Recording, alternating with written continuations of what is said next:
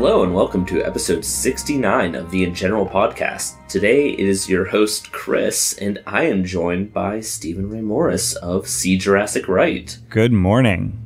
How you doing? It's a nice early morning here in Los Angeles, and I'm really excited to just talk more toys. I mean, it's literally, I don't remember there being this quite of an announcement when Jurassic World came out. So I feel like there's so much more to chew on, and I feel like we're still just barely scratching the surface of but hopefully today I feel like today we're going to really dig in. Yeah, absolutely. No, when they announced the Jurassic World toys, like for the first movie, there wasn't really an event, and this was really an event. And it wasn't just toys, it was all sorts of merchandise. I mean, high-end fashion apparel, almost anything you can imagine they had. Kitchenware, dog toys. Exactly. You can dress up your dog as a dinosaur. I remember when the announcements for when Jurassic World products were starting to trickle out. I remember you posting and on Jurassic Outpost, it was like there was the fruit snacks, and I remember everybody desperately trying to find these things because it was like the first bit of new. And it's like now, after this and all the announcements this weekend and the Entertainment Weekly article, it's like, all right, well, we don't have to worry about finding little Kellogg fruit snacks. There's so much more here. Yeah, there really is so much more. In fact, it is absolutely overwhelming. If you're like a collector who's a completionist, you're going to be in for a really interesting time going forward. There's so much. I was going to ask right off the bat, are you a completionist or are you pick and choose? So with the Mattel toys, I'm hopefully, I don't know what I'm going to do with them, to be entirely candid, but I do hope to pick up the entire Mattel line. As for other things, I like them. It really just depends on, like, I can't fill my house with my apartment with Jurassic Park stuff. I love Jurassic Park, but I need to be reasonable, especially if I'm going to move. Yeah, for sure. And, like, I like other things. I don't want my entire house just to be, like, a toy display or something like that. I tend to like a more simplistic, streamlined approach. And then, like, one little corner of, like, fuck yeah, that's Jurassic Park.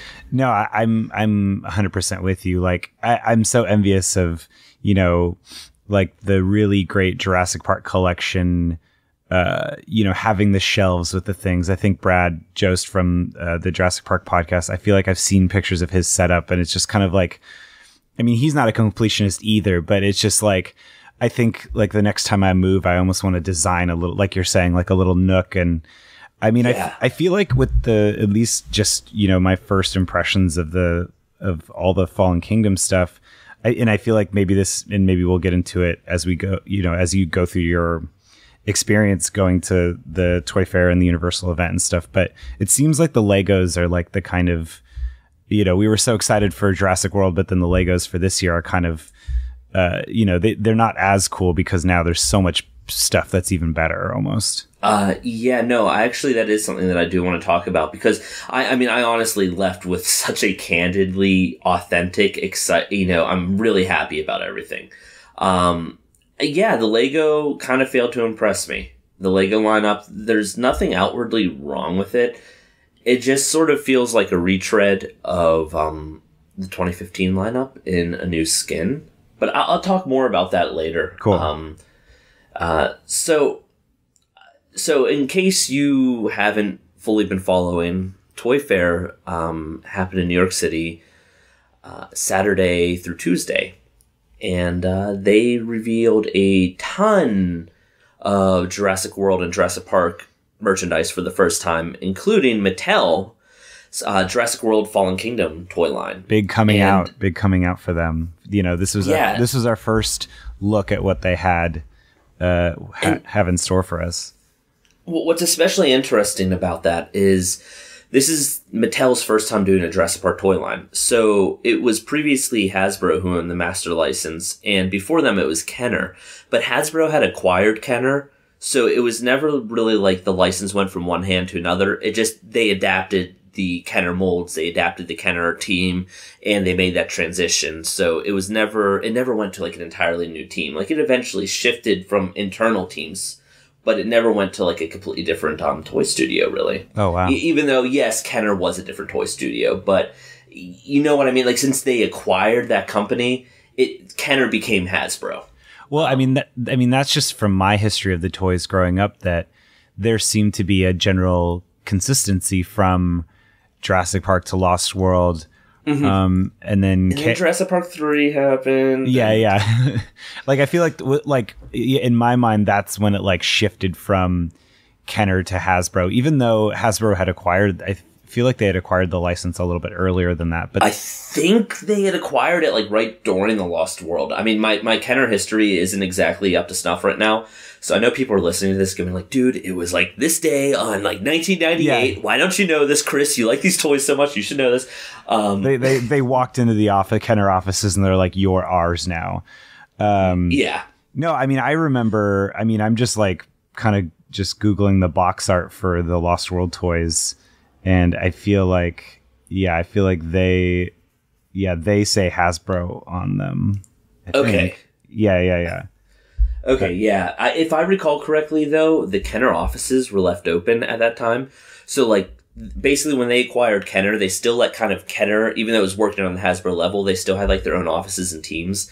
And if I recall correctly, the Kenner team still worked on the Lost World toy line, even though they'd been acquired by Hasbro a few years later. It's sort of like let's say Disney acquired Lucasfilm, but they're still Lucasfilm.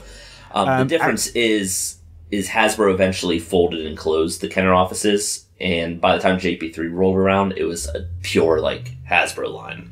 I'm actually corrections. I'm looking at these boxes now in more detail, and they do say Kenner. So okay, yeah. So by that point, like you're saying, they I mean, and I wonder if that was like a branding thing too, where it was like, even though I guess it's that thing where it's like, yeah, it's still the original Kenner team despite new ownership or whatever. Yeah, exactly. I'm trying to see when they were purchased by Hasbro.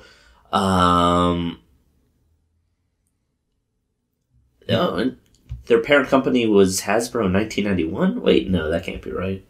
I feel like, yeah, I saw that once too, and I'm always like, I wonder, it'd be so interesting to talk to. I wonder, like, I'm always so curious where the people who created these toys are now. Are they still making toys for these companies, or have they moved on to something else? It's kind of funny because I try to reach out to as many people as possible, and then I have a lot of collector friends, and quite a few of them are still in the industry. I don't think any of them really love Hasbro. But quite a few of them are still in the industry. Quite a few are retired, or quite a few of them have kind of transitioned to different parts of the industry that still deal with like brand building and creative items, but like not necessarily the same place. Like they might actually, rather than being a toy designer at Hasbro or Mattel, now they might be like a brand manager at like Universal Pictures, and working like on from like the film studio's end to work with their toy partners, things along those lines. Got it. But yeah, I think I find it really interesting. By the way, Kenner was closed in 2000, so like a year before Jurassic Park 3 toys. So that sort of explains what happens. I mean, not to diss the sculpt detail on those toys, because the sculpt detail is nice. I didn't like the art style. I didn't like the style of the toys, but like there was some good artistry on display nonetheless. Yeah, I think the dinosaurs, questionable choices. Yeah. I almost don't know if the dinosaurs were the problem. It was just the change in size. I think to me it seemed like miffed a lot of people, and miffed because it just was like so jarring. All the dinosaurs were the same. Your T-Rex was the same size as a raptor. They all had permanent mortal wounds over them. They were posed in the really weird, twisted, the action poses. Yeah, the Brachiosaurus, I remember, was like everybody was like in weird rigor mortis style situations. The whole line was just sort of weird. It just didn't feel like the playability was just kind of out the window, and it was small and it just wasn't fun. It wasn't innovative, and it just wasn't Jurassic Park, man. No, and I mean the Jurassic World. I mean, I mean, maybe you have more insight to this, but like, I mean, there was some figures that were actually pretty cool in the Jurassic World toy line. Like I have the Mosasaur, I have Charlie, and then I have the Dilophosaurus, I think. But that's pretty much all I got from that toy line. But the Dilophosaurus is probably my favorite. I have some issues with it, like it's weird frill on those loose hinges, so it just flops back and forth. But yeah, what's the point? It's a decent sculpt. Yeah. I know. I remember when I was at Comic-Con, I think around that time when they announced Hasbro had lost the license.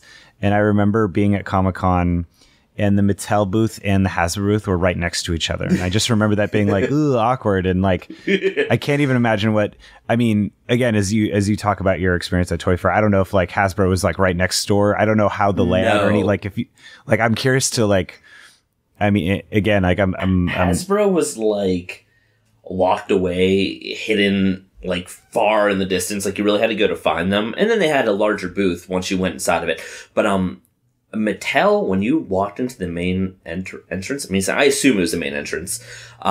You literally walked in, there were the registration tables, and then there were two escalators. Like there was like a drop down to the floor below. And then from your floor, it kind of went out and hugged on either side. And then there were two escalators going up to a floor. And up there, you saw this giant Mattel sign. And then there was like this staircase in this doorway. And like they had this entire floor to themselves up there. And like you just walked in and you saw like Mattel just like floating above you. And if you would go up the escalators before you checked into the Mattel booth, you could just see the Jurassic World gates inside of the inside the booth, and it was like dark and had all this like cool dramatic colored lighting and the Jurassic World gates, and it was just like you're like, oh, okay, I see you, Mattel. We've arrived. I mean, they felt like they were reigning over Toy Fair, and especially after you see the items, I really concur. But I am jumping ahead of myself, yes, because I want to talk about on Friday. Universal Pictures held a special event, and it was basically a merchandise preview event. And they invited some people along to go there. Apparently Bryce Dallas Howard and Frank Marshall were there earlier in the day. Yeah, I saw photos of them posted online. Like of them. Yeah. She didn't Bryce Dallas Howard introduce a few of her items. Exactly. Yeah, I think she was on the Jurassic World Instagram story and things along those lines. And she kind of did like a small little preview, and then they had various members of press and industry come in and like just, it was like, I mean, it couldn't have been more than like 5 people at a time, and there weren't really that many people that went there because they let me stay a little bit longer because they knew that I'd want to do a deep dive. They just basically said, hey, once you're past this time appointment, we're going to have to talk to the other people that are in here. So just, but they're like, keep playing with the toys, taking pictures and everything. That's cool. Yeah. Yeah. What was that like? Was it a kind of a thing where you show up in New York, you are staying at a hotel, and then they were sort of like, arrive here at this time, you get a badge, you go in, and then are you given certain rules about what you can do with the toys? Because I imagine like for myself, and I think, and what, you took a lot of amazing photographs, and I think I feel like the Jurassic community was super excited to see all those photos because you took a lot of close-ups, because it's like, we want to know what the skin's going to be like. We want to know what the detail, the articulation. So was that like, and did you go in with a plan to like what you were going to try and capture, or was it sort of just get as much as possible? So, I mean, yeah, get as much as possible was sort of my concept. But yeah, no, I wanted to get pictures of like the close-up of the skin, get an idea of what the paint looks up really close, look at the articulation, find out what's stamped underneath the feet of the dinosaurs. Where is the copyright information? What does the copyright information say? What is the new Jurassic World symbol, like the mark of authenticity? What are, like, are there QR codes on these dinosaurs? What do they look like? Where are they? Let's get a close-up of the eye. How are the eyes painted? Are they hand-painted or are they a print decal? Little things like that. I really wanted to make sure that every element was captured to the extreme that I would have wanted to see. Like, if I were a kid, again, 10 years old, sitting at home, looking at Toy Fair pictures and being, and going, oh, why didn't they get close-ups of these toys? And, oh, but look at that toy in the background. Why did nobody get a picture of that? And you go from, like, website to website trying to find these pictures. And you, like, still never find exact. I wanted to basically get as many photos as I could. Now, Yeah, to jump backwards a little bit. Yeah, so I arrived in New York City on Thursday evening. I stayed at the Moxie Hotel in Times Square, which, by the way, great hotel. Nice. I really dug it there. Took me a little bit to figure out how to use the elevator, though. Super high tech. Yeah, so the event the next day was at 1 p.m.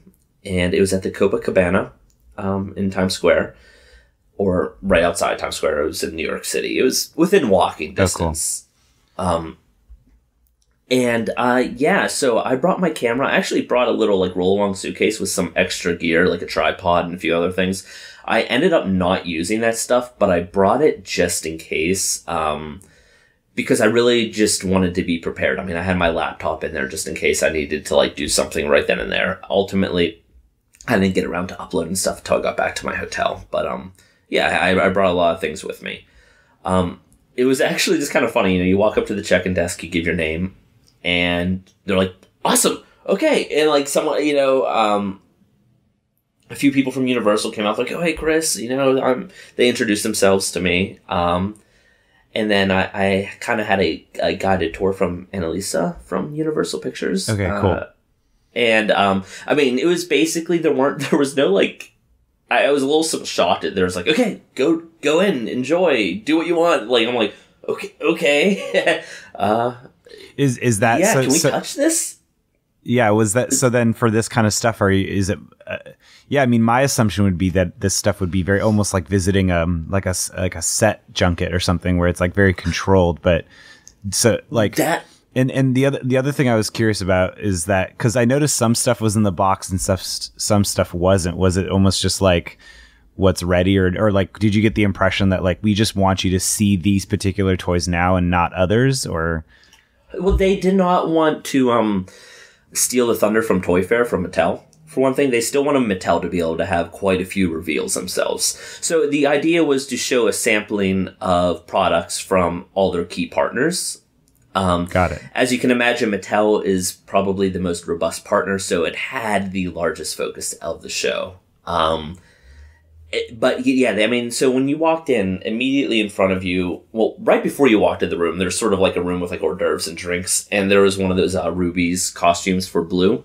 Oh, nice. The blow-up costume. So Blue was just kind of standing there by the door guarding it. And then you walk in. It's a really nice lit-up room. And right in front of you are the two Power Wheel vehicles and a display like with like a little mannequin like of a kid, I think, wearing like a Jurassic World Fallen Kingdom t-shirt. And then you sort of, if you follow the floor plan, you kind of meander to the left and you start with a lot of fashion products. And so, like, I mean, they're from partners like Forever 21, and I mean, there's a lot of partners I don't know because some of them they're only going to be available overseas in like China. Oh wow! So, like, if you want to get them, you'll have to import them yourselves because China apparently has a really, really solid Jurassic following. So having exclusive merchandise over there for apparel made a lot of sense to them. But they still showed them off, which I really appreciated. It's not like they're being shy about having these items. I mean, it's still something that we're able to see at the showcase.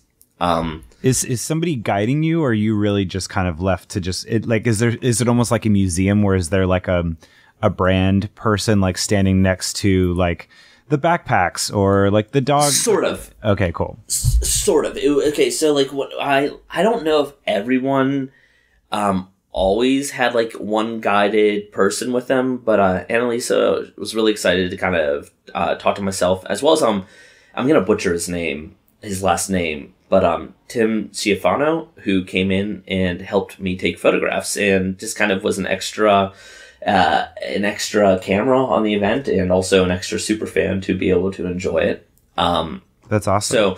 So him and I, you know, we got a tour from Annalisa. Essentially, she started walking us through the products, telling us a little bit about them. And no, it was really interesting. There was some really nice, there's some high-end fashion for Jurassic, and I believe the partner was Gen Art. Yeah, I remember seeing that on the Jurassic Outpost Insta stories. Yeah. And then I think, let me see, there was Muxin I'm not exactly sure where that's going to be available. Where's that amber necklace going to be available? So, okay, apparently I said that amber necklace was like what? I think I thought it was $44,000. I'm looking at a press sheet right now. I think it was $48,000. Oh my God.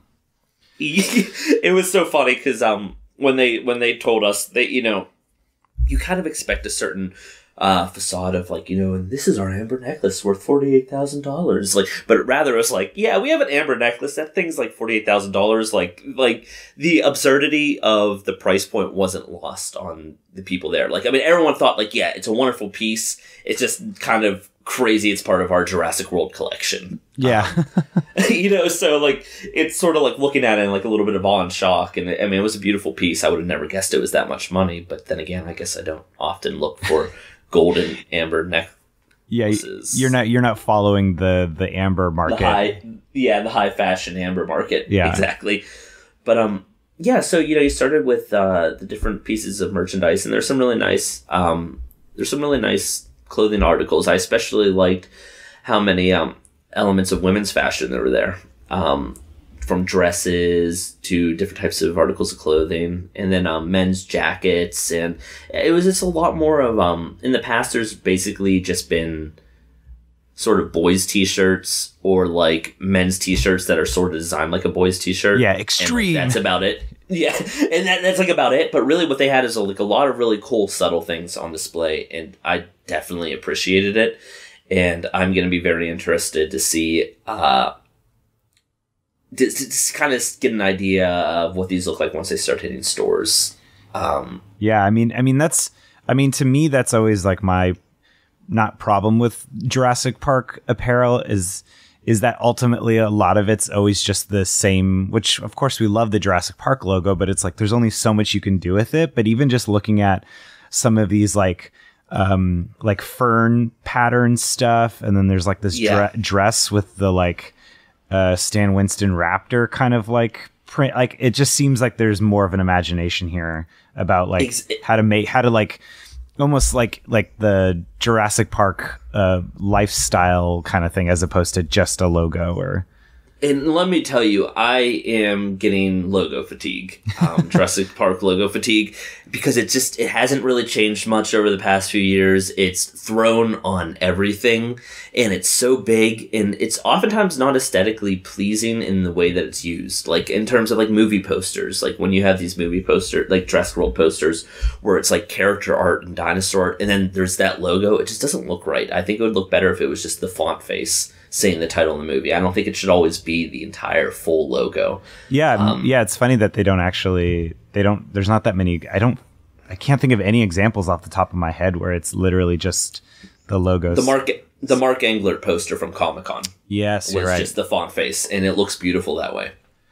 So yeah, I would love to be able to see the faith of the brand being strong enough and the recognition being strong enough that they don't have to put the logo on everything. Like, I mean, on the tag, sure, throw the logo. But I mean, just on the front of the shirt, I don't really want to always wear this logo if I'm wearing something Jurassic or if I have an art print or something along those lines. It's a little much sometimes. Well, again, you can only have so many of the same t-shirt.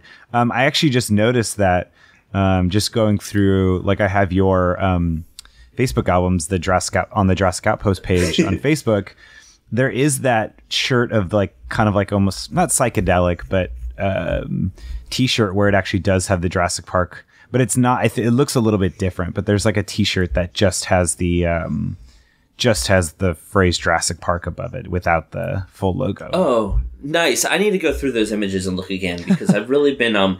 The thing is I found that I loved it all. But the Mattel stuff was literally what I, was really looking forward to. And it's especially what people had the most questions about. So I wanted to really make sure that I covered the Mattel products in full. Yeah, no, totally. I mean, that's what from just seeing, again, it felt like Friday and Saturday felt kind of like when the Fallen Kingdom trailer first dropped. It was like everyone was online and just being like, "What's this? What's going on? Like, who's like, wait, why is there like a green raptor?" Like, everyone just had all these questions. That green raptor is something that I could get into. If we'll get to that here in a few. But anyways, yeah, I walked through the fashion showcase, and you come up to the Mattel toys. And of course, the entire time I was eyeing up the Mattel toys because I was looking at, and like, it was totally noticeable because like, I keep glancing and I'm like, I'm looking at this. I'm like, oh, this is a really cool shirt. And I go to look to my right, but my eye catches and I go, wait, is that the Indoraptor over there? I'm like, I guess the cat's out of the bag there. Yeah. I feel like, once you look there, it's like that just opens up a like Pandora's box of questions and stuff. And exactly. It was hard not to, because it was also the biggest mystery. Despite there being some leaks, there were so many questions about those toys. You just really didn't know what they were going to look like, or how they were going to work, or how they were going to feel, or how big they were going to be. Yeah, no, but yeah. So yeah, I worked my way through the fashion, and I came up to the Mattel toys. And what was your first reaction? I was just really excited to see it. I think maybe my first reaction was how slick the packaging looked. Yeah. And how well the toys presented in the packaging, and how they made really good use of space. Whereas a lot of toys on the market right now, they have a lot of empty space in the packages, so it takes up more retail shelf space. These were just the right size. Everything was sort of packed down where it didn't look like it was a budget item, but it still didn't take up as much space. The human toys, for example, are a good example of that, because they're not quite as big as the 3 3/4 inch packaging that Hasbro, like Star Wars toys, use. Well, even the attack packs, like the Stygimoloch. I think it's a Stygimoloch. Stygimoloch. That's how I say it. But man, dinosaurs are complicated. Yeah, the Hararosaurus. Actually, that was my. And I don't know if you got the sense of this either on the preview day or the next day, but like, what is the biggest difference between those? I mean, I know the price points for those Attack Pack and Rorovores are different, but is it just amount of detail that's the difference between those two? Well, the size. So, I really wish I would have asked like the actual average length of an Attack Pack dinosaur and the average length of a Rorovore. But if I just had to go and hazard a guess, an Attack Pack dinosaur is on average going to stand about 3 inches tall and be about 5 inches long, tops. Mm-hmm. And they're small. They're properly scaled to a 3 3/4 inch human action figure. So, they're tiny, in your hand, but they're not miniature tiny. They're just, they're small. They're a basic dinosaur. Whereas the Rorovores, I don't know, they might be like 9 to 11 inches long. Oh, wow. My initial thoughts when I had seen Rorovores in the past in photos, I thought they were probably about Jurassic Park 3 electronic dinosaur sized. And I was very surprised when I saw them in person how much larger they actually were. Oh, cool. They're definitely larger.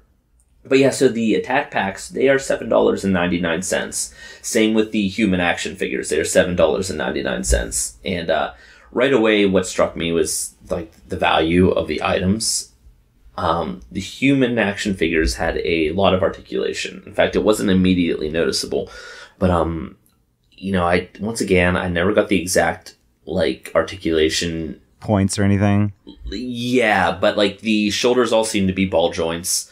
There seemed to be like swivel bendable elbows and knees, and I think the hips were ball jointed as cool. Well.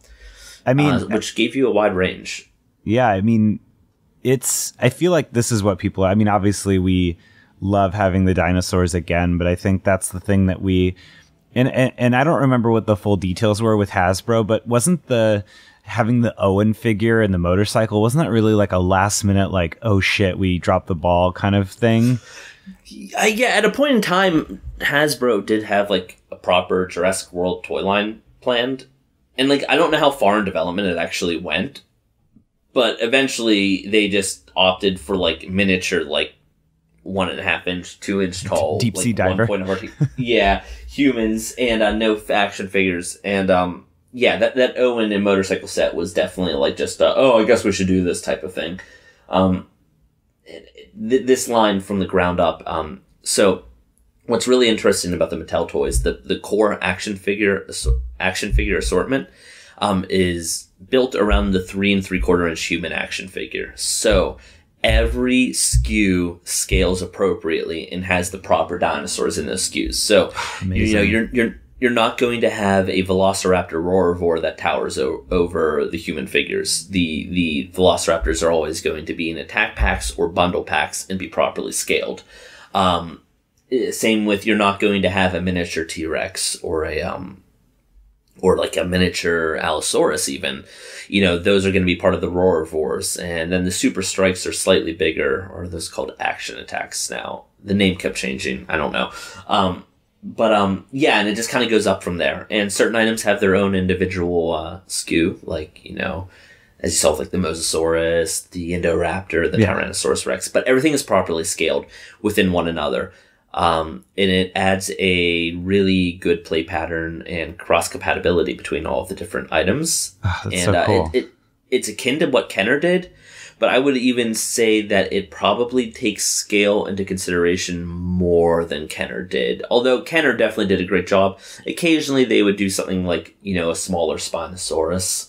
They would break their own rules. I remember that, Yeah, and it doesn't look like Mattel is breaking their own rules on this one. Like, they kind of set a scale rule, and they are adhering to it. Wow, that's really cool. Now, I mean, obviously there might be small little variations, but what you're not going to have is like a towering Velociraptor or a miniature T-Rex. Like, there might be like, oh, well, the Triceratops technically should be 2 inches longer, but in the reality is, like, it's not that big of a difference. It still feels like the right size of item to the human toy. They're all baby dinosaurs essentially that come with the figures. So the only baby dinosaur I saw, and this might be the one thing that's sort of breaking the rule, I suppose, is the only baby dinosaur I saw was Owen with Baby Blue. The other figure packed with a dinosaur at the time was a mercenary figure, and he came with a smaller red Dimorphodon. Because it was a Dimorphodon, it didn't really bother me, but it wasn't sculpted like a baby. In seeing some of the preview images, it sort of looks like they're using the art style of the minifigures for some of the other humans that are packed with a dinosaur, but not all of them are packed with dinosaurs. Yeah, that's the one thing I noticed that was so interesting, that there's a couple figures that aren't packed with dinosaurs, and I wonder what that is. Yeah. I think they have more. They're like more plastic heavy on the gear, and they have more playability with the gear. I know it's funny though, because it's like I'm looking at all the different. I have a photo up from Entertainment Weekly of all the figures, and it's there. I mean, there's Owen with like crazy armor, but for the most part, the weapons and accessories aren't as over the top as the original Kenner toys. As far as I can tell, it's all movie accurate except for that Owen, which I don't know what's going on with that Owen. Like, if that's something in the movie, I'm gonna be really interested to see how on earth that plays out. Yeah, seriously, he's like, there's a scene where he just has to like, it's like he has to just go into a thing like a room filled with ankylosaurs, and he just has to like take the hits or something. I don't know. Yeah, just it's really interesting looking armor, to say the least. Though I do like that the armor is detachable from the figure. If you see in our picture, because we have a picture of it carded in the box, the body armor fits over his body, and then the arm plates snap onto his arms, and then he's got like this shield, which he can hold. I mean, but he's just trying out to be Captain America. Right. I don't know. It's an interesting thing. It's going to be funny if like it turns out that this is going to be part of like a flashback scene with Baby Blue, but maybe when she's like an adolescent and like he's like has some sort of like protection armor while dealing with her. I really don't know. Oh, like police or like dog gear when they're like training to be like when they're training police dogs. Because it does say Dinosaur Trainer Owen is the name of the toy. Oh yeah, you're right. That's crazy. So another thing I want to make note of is weirdly that Entertainment Weekly image, it used some final toys and it used some early prototypes. Oh, really? In fact, that was the same thing with a lot of the Entertainment Weekly images. Like some of the items were just earlier prototypes. I guess they never took a pro shot of their final production model. So for example, in the Entertainment Weekly image, you see the mercenary with a Dimorphodon, and he is wearing like a yellow vest and then like a brown t-shirt underneath it. Yeah. So the final toy, he's just wearing a tank top underneath it, so he's got these sleeveless arms. And the final toy looks better, in my opinion. And I went hands-on with the final toy. And they're going to have it, because I noticed on the box, at least on the photos you took at preview day, they didn't have the names. They just had like LM, or like they just had like a code name for all of them. Is that just for spoilers kind of thing? So I was told those are production samples. Oh, okay. So those are production samples. I'm hoping that is something that maybe they address in future runs of these products. So I am told that these were all like straight off the assembly line, like literally the things that are amassing in warehouses and getting ready to be shipped out into retailers right now. So they are all final production toys. So yeah, no, that was probably the one thing I noticed as well, is they didn't have the names of the characters on the back of the box, which definitely is useful because no parent is going to remember, I want FMM04. And it's going to be a lot easier to say, I want Dinosaur Trainer Owen, or I want, Claire with the Stegosaurus. Yeah. I like the mercenary. I mean, I hope they get fun names, like we get could you imagine a Jaws Jackson, Jackson homage? I mean, I had that. I mean, I'm just having that thought right now that maybe on IMDb they already list like Mercenary 1, Mercenary 2, but it would be almost funny in the credits if just some unnamed some of these like mercenary, like the guy in the Fallen Kingdom trailer who gets taken out by the Indoraptor. It's like, what if like in the credits you see his name is like Jaws Jackson, is just like as a Easter egg, but exactly. No, I wouldn't be surprised. I think like Colin Trevorrow named a lot of like the key featured extras in Jurassic World. So I wouldn't be surprised if a lot of the key featured extras that like are getting mercenary toys are or like prominent supporting roles or whatever. I wouldn't be surprised if they have names. I do hope that Mattel names them, because there are quite a few mercenaries in the toy line. I mean, I at least see two nameless mercenaries in the Entertainment Weekly picture. Yeah. So I do hope that they name them, because you can't really be like mercenary with Capture Claw and Ankylosaurus or mercenary with Stun Rod. I mean, you can, but it's not as fun as like Jaws Jackson, or like what is there was like Skinner. Yeah, there's a Skinner guy. Skinner and Dr. Snare. Oh yeah, Dr. Snare. Like those names were just so pulpy but I almost think that they could fit with Fallen Kingdom. Very much 90s. No, they were very much 90s. I was gonna ask actually, just. So I think some people noticed it, but so there's a Zia figure, but there's no Franklin figure yet. I don't know. Did you end up talking to anybody about that, or? So not at the Universal event at Toy Fair. I brought up both Franklin and Malcolm from Fallen Kingdom.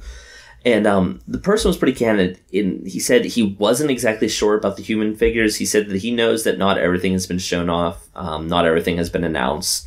And they recently apparently made a push to get even more human figures into the toy line. So he said stay tuned about those. But it wasn't like a stay tuned and you'll see. It was more like stay tuned, like, 'cause I'm not entirely certain right now. I hope.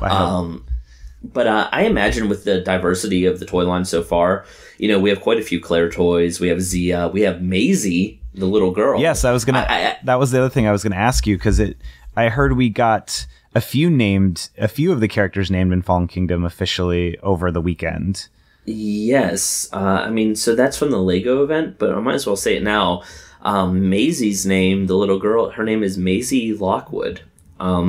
So she's related to James Cromwell's character, who plays Benjamin Lockwood. Benjamin Lockwood is John Hammond's old partner who made Jurassic Park with him. And he is the one, there's Lockwood's estate. Yeah. It's that big mansion that we've seen from the trailers and in the toys. So I'm very curious to see what type of role she plays and what her importance is into the story. Yeah. But we do know that she is Lockwood's, I would assume, granddaughter. Yeah, I think it would be safe to assume granddaughter. I don't know. I had this weird. I mean, obviously, I think the trailer for the first trailer for Fallen Kingdom kind of dispelled this thing that I was like kind of weirdly thinking was going to happen. But like part of me, because she has red hair, I was like, is this Claire's daughter? And it's like years later, and Claire and Owen had a kid or something. And you know, it is kind of funny because, like, you know, when they put out the first image of just this girl looking at these dinosaur displays from behind, red hair, and they hadn't talked about the movie yet. Like, you didn't know what type of time jump there was going to be, or like what state the characters in the world was going to be. It was definitely an understandable thing, especially because Claire's red hair was so prominent in Jurassic World. Yeah. So is the and forgive me if I'm jumping ahead a little bit, but is the Lockwood figure, or is Macy, does she come with that T-Rex skull, like the museum skull? She comes with that T-Rex museum display skull, as well as a little thing underneath it that holds it, and then the little T-Rex, like the little miniature T-Rex toy, which is a toy of a toy, because in the movie she's holding a T-Rex toy, so it's a little meta there. Oh my god, it's a little meta there. That's the equivalent of the Stormtrooper toy, the Stormtrooper doll in Rogue One. Exactly. Now, this toy is a little oversized that she comes with, so if you wanted to play it as a baby T-Rex or something like that, you totally can. But it's actually a toy of a toy, which I find kind of fun. No, that's really cool. I didn't realize, because I was looking at the picture and I was just like, oh, it's just like a baby T-Rex. But I remember from the trailer, was it in the behind the scenes trailer that they show her holding the toy? Yeah, it was the behind the scenes trailer. Yeah. Cool. So with the attack packs, I do want to address the elephant in the room, because a lot of people are commenting like, oh my god, are all these dinosaurs in Jurassic World Fallen Kingdom? No, they are not all in Jurassic World Fallen Kingdom. Could you imagine? The Herrerasaurus is not in Fallen Kingdom. The Dilophosaurus is not in Fallen Kingdom. Oh well. There are a few other dinosaurs that are definitely not in Fallen Kingdom. Basically, you know the Fallen Kingdom dinosaurs from the first two trailers and the Snapchat behind the scenes featurette. Like those are the Fallen Kingdom dinosaurs, and there's quite a few of them if you pay attention. Yeah, I was gonna say. I mean, this is definitely the most dinosaurs in any Jurassic Park movie. I mean, just not even like, you know, I mean, we could sit and do the numbers, but I just feel like, I mean, maybe Lost World is second in terms of like actual on-screen appearances, because that was my weird thing with Jurassic World sometimes, or the more I think about it, it's like we didn't see as much as almost you could imagine there being in Jurassic World. And now with Fallen Kingdom, like, oh, that there were Carnotauruses running around, and there were exactly. What was the Ceratopsian again? Cynos. Okay, so that's kind of funny, because it's something that there was a lot of debate about, because there was a leaked size chart that came out, and it said Pachyrhinosaurus. And you couldn't see the front of the skull, so you couldn't tell if there was a horn, so it's pretty easy to accept. And then the trailer came out, and you have a dinosaur with a frill that is clearly not the Pachyrhinosaurus' frill, and it's got a long horn on the front of it, sort of like a Styracosaurus or something like that. And everyone's like, well, that's clearly not a Pachyrhinosaurus. Yeah, I guess it started as a Pachyrhinosaurus, and eventually the design changed, but the name didn't. But it eventually did change within like the past few months. This is something I was able to talk to, like, you know, some of the toy people about. And the dinosaur is a Sinoceratops. Cool. But looking at these toy lines, I mean, there's just so many dinosaurs. The idea that like all of them would be in the movie, there's already just even from that, from the shots in the trailer of all the animals stampeding, it's just like there's such a wealth of dinosaurs that, and I'm surprised at how many carnivores we're getting in the movie. A lot of carnivores, and that's the other interesting thing is the Metriacanthosaurus, the toy of that is based off a design that in a dinosaur that was cut from the film. That's crazy. Well, I think we were talking about it before, because like, I mean, from my memory, Metriacanthosaurus has been part of this sort of Jurassic Park canon for such a long time. Of like, it is on the side of an embryo in Jurassic Park. Jurassic Park, yeah. Oh yeah. I'm looking up the picture now. Like when Nedry is stealing the embryos, and he steals a Stegosaurus, misspelled. Yeah. And then the Metriacanthosaurus, and it's always that name, almost more than the dinosaur itself, I feel like has always captured my imagination of like, and yeah, like we were chatting. Where is it on the island? What does it look like? Yeah, and the fact that like now we're actually getting a toy of that, I don't know, that feels like a very, I feel like a big conversation, at least I feel like I have with people about Jurassic Park is that, or about Jurassic World, is that in Fallen Kingdom is like, we want the Marvel story group, we want the Star Wars canon kind of thing, and I don't know, just even making a toy of this Metrocanthosaurus is such a cool thing. Especially when you realize that it's based off of a film design, that the film isn't going to show off that design, and if a future film does it, they might not necessarily stick to their earlier design, but this is very much based off of a film design that did not make the cut, and I think that's one of the few toys I know of in the franchise, other than maybe the Stegoceratops. That weird thing. I think it might be one of the few toys I know that's based off of a cut design, which I find very fascinating. Yeah, that's I never actually thought of it that way. Because I doubt there was ever going to be a Quetzalcoatlus in the original Jurassic Park movie, or the Coelophysis figures, or that makes sense. And then, before people's imaginations get ahead of themselves, I think that might be the only toy in this toy line that's from a cut design. I don't look at all these other toys and be like, man, we almost had a Herrerasaurus and a Mini, exactly. So, and speaking of when you're talking about building an expanded universe, there, that is something that I asked about the dinosaurs like Herrerasaurus. Well, the first thing I asked is, I said, this looks a lot like Jurassic Park the game's dinosaur design. Is that purposeful? And the answer is yes. It is very much purposeful.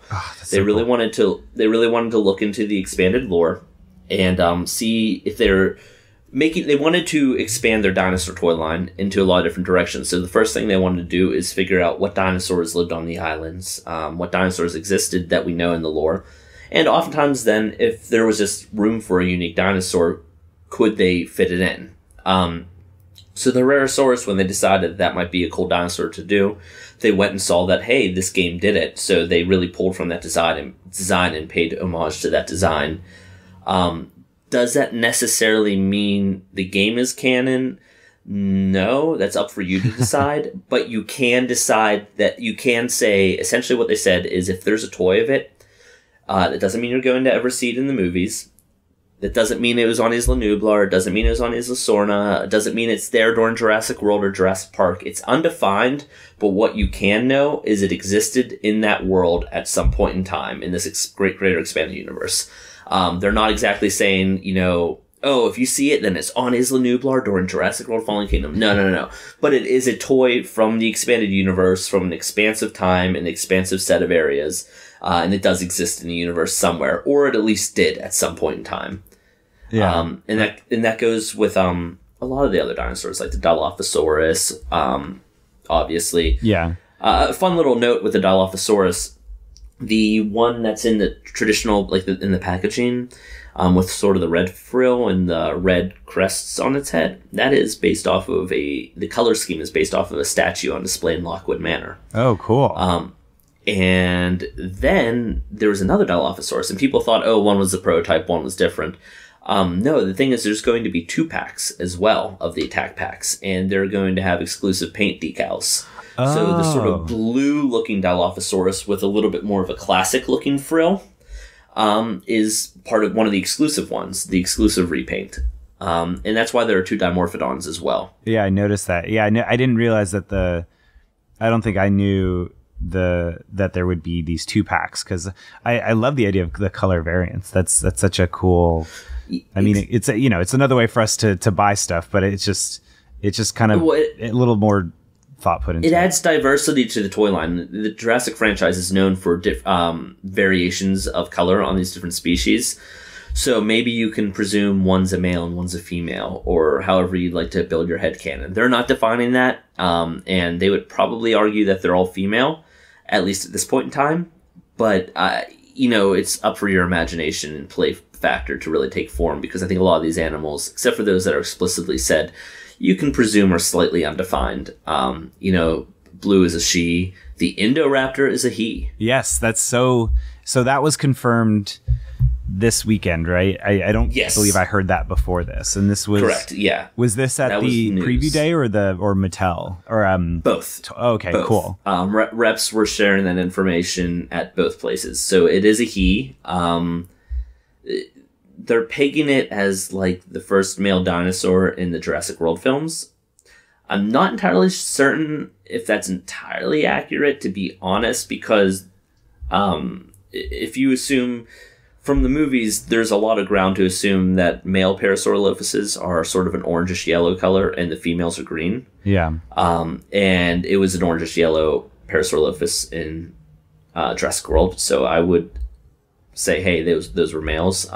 Also, I would assume that after trying to make all the dinosaurs female to enact population control, absolutely did not work out. No, it certainly did not. I would assume that they would take a more simplistic and practical approach to population control, just like sort of getting your pet fixed or something like that. I assume that they probably waited till the animals hit maturity and then physically took care of that. Oh, they neutered all the dinosaurs? That's so sad. That's not canon. That's just me sort of taking a guess. No, I mean, it's funny to even, I don't know, it's just something that I've never thought of that until, right? Or like, I don't know. Yeah. Cause I think Jurassic World is a lot more sophisticated and they're like, well, we can just neuter. I almost imagine Wu thought that originally making them all female was a very elegant solution. Exactly. Very elegant, but overly complex. Oftentimes the more simple the solution, the better the results. And he tried to play God rather than just kind of brute forcing it. Yeah. And, that's sort of the theme of the franchise is like the more control you try to assert, the more it's going to turn around and bite you. Yeah. And, so yeah, no, I mean, that's just sort of me speculating there, based off some of the evidence that's been presented in the films as well. Well, that's a different discussion, a different podcast. Yeah. But I mean, Jurassic World probably has more resources to do that sort of thing too. So, but exactly, I think it just makes sense. I think that is probably the most simplistic form of population control that is actually proven to work and will work, and the dinosaurs aren't going to start breeding on their own if you enact that. Yeah. Which would also leave a little leeway for some of the younger dinosaurs in Jurassic World. At the, any of the juveniles at the Gentle Giants petting zoo or anything that just wasn't fully developed yet, they might not have been neutered. Oh, yeah. And in that case, they might have grown up and there still might be breeding dinosaurs in Jurassic World because it's 4 years later now. So I sort of like that because it gives you a little bit of room, like, oh, they're being really smart about it, but then the disaster happened and we have breeding dinosaurs again. So in my head, I love that. I love that explanation. No, it gives room for growth in the universe and makes sense. Yeah, because from the Dinosaur Protection Group website, we know that some species are extinct. Spinosaurus, R.I.P.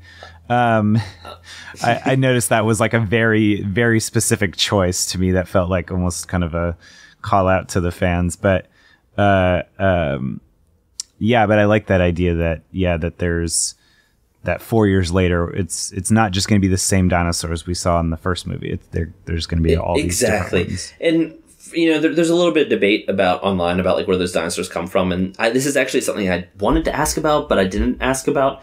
I don't think the movie's going to explicitly answer it, but honestly, maybe the Indominus Rex wasn't the only new attraction. Maybe she was the headlining attraction of a brand new expansion, and they had they had multiple Carnotauruses and Allosauruses and Sinoceratops already in their displays, but they weren't public. Like the public couldn't see them yet, so they weren't announced. Nobody knew that Jurassic World had this whole range of new dinosaurs ready to come out in a year. It was just sort of, an expansion pack for their island. Yeah. Waiting to happen. And then the park fell apart and these dinosaurs became integrated into the wild.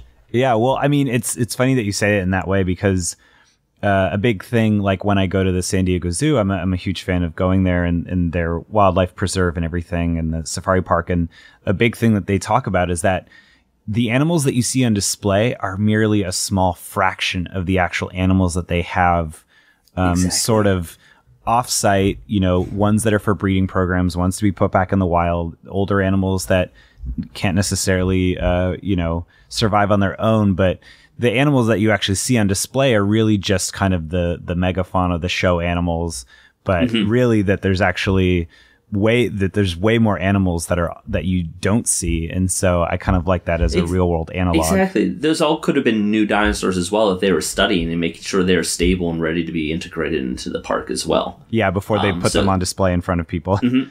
Exactly. So I think that's where all the new species came from. I think they're simply part of the island that weren't part of public exhibits yet, but they were definitely part of Jurassic World, InGen's, and Surrounding Global's larger sort of plan. Yeah. I had a quick question about because this is what I was curious about. So there's those 2 story packs that were at preview day. Are those characters the same size as the regular figures? Yes, story packs. In fact, everything is like pretty much the same size. So like even like the RC cars, they are scaled to the 3 3/4 inch humans, and you can put your humans in the 3 in the RC cars and everything like that. So yeah, the story packs, they are the same size. So it was Owen in blue and Claire in a gyrosphere. Yeah, and those are based off of key moments of the film. If you notice, the gyrosphere has damage on it. I'm pretty sure that moment is from when their gyrosphere takes a topple into the water. Yeah. And Owen and Blue, I mean, obviously, Owen and Blue is a moment in the movie. I think I saw that Blue has a jumping mechanism, like that version of Blue. Oh, cool. Like you push down on her and she sort of jumps. That's cool. Oh, yeah, I really preferred her sculpt and her paint job over the Attack Pack one. The only issue is to make that jumping mechanism work, her feet are slightly oversized. And that is something I guess I'll note right now. I like the toys. I love the toys, actually. But I did not fall in love with any of the Velociraptors yet. That doesn't mean I dislike the Velociraptors. I just haven't found one that I'm like, yes, that is the definitive Jurassic Park Velociraptor. And quite a few of the rest of the Mattel toys, I'm like, that's the new definitive version of that toy. Oh, I mean, Carnotaurus, hands down, is the definitive incredible. 100%. I cannot get over how good the sculpt detail is. The paint detail, the play feature is really nice because it doesn't get in the way of the toy, but it gives you a really good play pattern. I absolutely love it. Kids are going to lose their minds. And it's only $20, and it's big, man. That's cool. That's dope. It's big. When I originally saw these, like, I assumed that was about the size of like the 2011 Dino Showdown, like Allosaurus, but it's bigger than that. Oh, wow. In fact, the Roarivores come in a little bit closer to the 2011 Dino Showdown Allosaurus, believe it or not. Oh, cool. So like these toys are bigger than you think. I'm so excited. Except for the Attack Packs, which are small. Yeah. But not miniature. They're reasonably sized. I mean, for listeners, if you haven't checked out the Jurassic Outpost like photo albums yet, there's so many great close-ups of this Carnotaurus where like it's a toy, but it just has so much personality. Like it's got such an interesting face, and I don't know, I think that was a problem with some of the Jurassic World toys, was that they were dinosaur, just very like generic, and it's not about necessarily like how we were talking about Jurassic Park 3 where you have to put them in crazy poses, but it's just there's some subtle ways in which, like in looking at the Carnotaurus or even the Baryonyx, or the Allosaurus, like there's just certain ways that the skin like lifts up from the teeth, or the ways that the eyes are pointed, that really kind of like... There was a lot of care that went into their sculpts to make them look like the dinosaurs from the movie, and make them look like Jurassic Park dinosaurs, and make them present really well as a toy. I mean, it's just the amount of detail that are in these toys, and the amount of articulation, like even going down to the Attack Packs, like I think they have like ball jointed shoulders, and their hips swivel out a bit. Wow. And not only do you get the up and down motion, but you get an outward motion. You can open and close the jaws, and you can really customize and control the toys to pose them in a way that you like. And I really, really appreciate that. It adds a really good play factor to the toys. So when kids are playing with them, they can do, and it adds a really good display factor. And they are very aesthetically pleasing. Yeah, no, I mean, even that little setup at the toy fair with like it just makes you want to have a full display of like to make a diorama to set these up in, because they're so cool looking. So I think another one that we want to talk about is the Indoraptor. I mean, that is a super articulated toy, incredibly detailed. It's a larger toy, and it's only $20, which is nuts. Yeah. It sort of feels like a NECA toy, except for not brittle. Yeah. NECA toys are super brittle, and this one feels like it's made out of actually nice plastic that is durable. But you can pose it however you like, and it looks really good. I can see a lot of people when they get the Indoraptor, like, because its arms and then its hands are on joints, that I can see this thing giving characters hugs, you know. It's really funny because at Toy Fair they sort of had it where its arm was reaching out at the one event, and there are two Indoraptors. That's what I was going to ask. Yeah, this is the one that's coming out in the spring, the superposable one. And then there's the electronic one, which is also fairly articulated. It's the exact same size. The only thing different is it features a slightly nicer head sculpt. It's $34.99. It's coming out in the fall, and it has electronics and roars, and you press a button, its arms sort of do an attack. So it has a little bit more of like a play feature like that. Or no, maybe it wasn't its arms. Maybe it was its head. Or maybe it was both. I have a video of it, so I'll have to go back and look. Yeah, that was my question too. So what you saw at the Universal preview and at the Toy Fair. So this is a mix of quote unquote wave 1, wave 2 kind of thing. Universal preview was pretty much all wave 1. I think the exception of that is the Herrerasaurus and Stygimoloch. Because if you notice on their packaging, like their packaging says new, so I think that might be wave 2. Now, whether or not that's an actual fall wave or just like a few months later, like a little bit of a wave refresh, I'm not entirely certain. Like they might still be part of their spring push, their spring and summer push, but like, you know, the Dilophosaurus and Velociraptors might be coming like, you know, in April 16th when the toys release, and maybe like the Herrerasaurus and Stygimoloch might not be out until June. Okay. Interesting. Yeah, I'm so excited because these toys come out a day before my birthday, so I feel like I know where I'm going to be at midnight. Oh, yeah, exactly. I really wonder, this toy line is so big and comprehensive, I really do wonder if they're going to try to do like a... it doesn't have the following of Star Wars, but I do wonder if they'll try to do like a midnight release somewhere. Maybe like... You know, I don't think Toys R Us would do it, but like Walmart or something, even something that's 24 hours, kind of get out there on the shelves once they're out there. Is there any exclusives mentioned at this point? Yes, there are a lot of exclusives. They weren't really ready to talk too many details. The battle damage assortment, which is basically like, imagine them sort of like the attack pack size, but slightly more deluxe in terms of features and paint job. They will be $9.99, and they have not removable, but they have like slidable battle damage. Oh, wow. And that's going to be $9.99. I believe that's exclusive to Toy Fair. Toy Fair, jeez. Walmart. Walmart. And then there's a line called Destructosaurs, which are exclusive to Toys R Us. And their name sounds like a gimmicky toy. They're not. They are, once again, they're scaled with the entire toy line. They're dinosaurs that come with human equipment. So, like, imagine like a cage, which is destroyable. Oh, cool. So, like, one of the dinosaurs in that line is Dimetrodon. Another one is a Pteranodon and Helicopter. The helicopter, like, the cockpit can rip off of it. And they're full size. So, like, that's a helicopter that you can fit a 3 3/4 inch human figure into. Wow. So, yeah, no, there's some really cool exclusives coming. I don't know all of them, and I imagine there's some surprises there as well. That's really cool. I mean, again, like the idea that they kicked this whole thing off with, and I guess when you were at the Toy Fair this weekend, did you get the sense that there was like, oh, also going on right now while you're playing with these toys, you're taking photos, you're checking everything out, that Entertainment Weekly is also doing this simultaneous push? Like, did you get a sense from the people working there that there was kind of this like making it an event versus just, oh, hey, there's yeah, new toys? Absolutely. They wanted to make it an event for the fans. They absolutely wanted the fans to have just wake up on Friday and just basically be surprised by everything, and just kind of have a big surprise there waiting for them, like a big reveal. I think it absolutely worked. I think that it was a really, really good method of doing everything. And and honestly, the genuine passion and knowledge about the products and the past products from the Universal team was, I think, really, really surprising and really, really humbling in a lot of ways. I think everyone was so super excited. There are some really cool things, like on the package art designer. And I'm so sorry if you're listening to this. I forget your name. I met so many people over the weekend. But he put a lot of work into basically paying homage to the classic Jurassic Park packaging. So like the volcanic colors in the background and the jungle silhouette is an homage to the classic sunset look. Oh, so cool.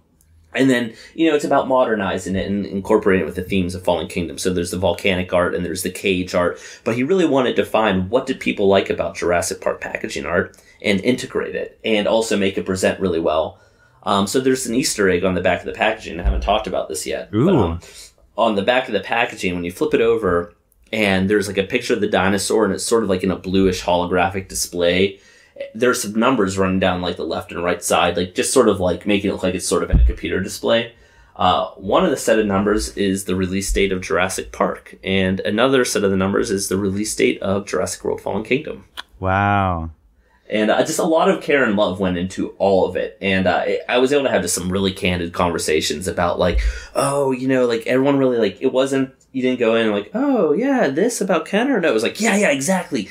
We talked about like the Jurassic World mark on the side, the Jurassic Park mark on the side of the legs of the classic Jurassic Park toys, and why Kenner did that, and why they opted for a different approach, which I think is a really, really nice approach. Yeah, you were. I think I saw that conversation on Twitter, but so there's no JW on the hip. It's now there's a mark on the.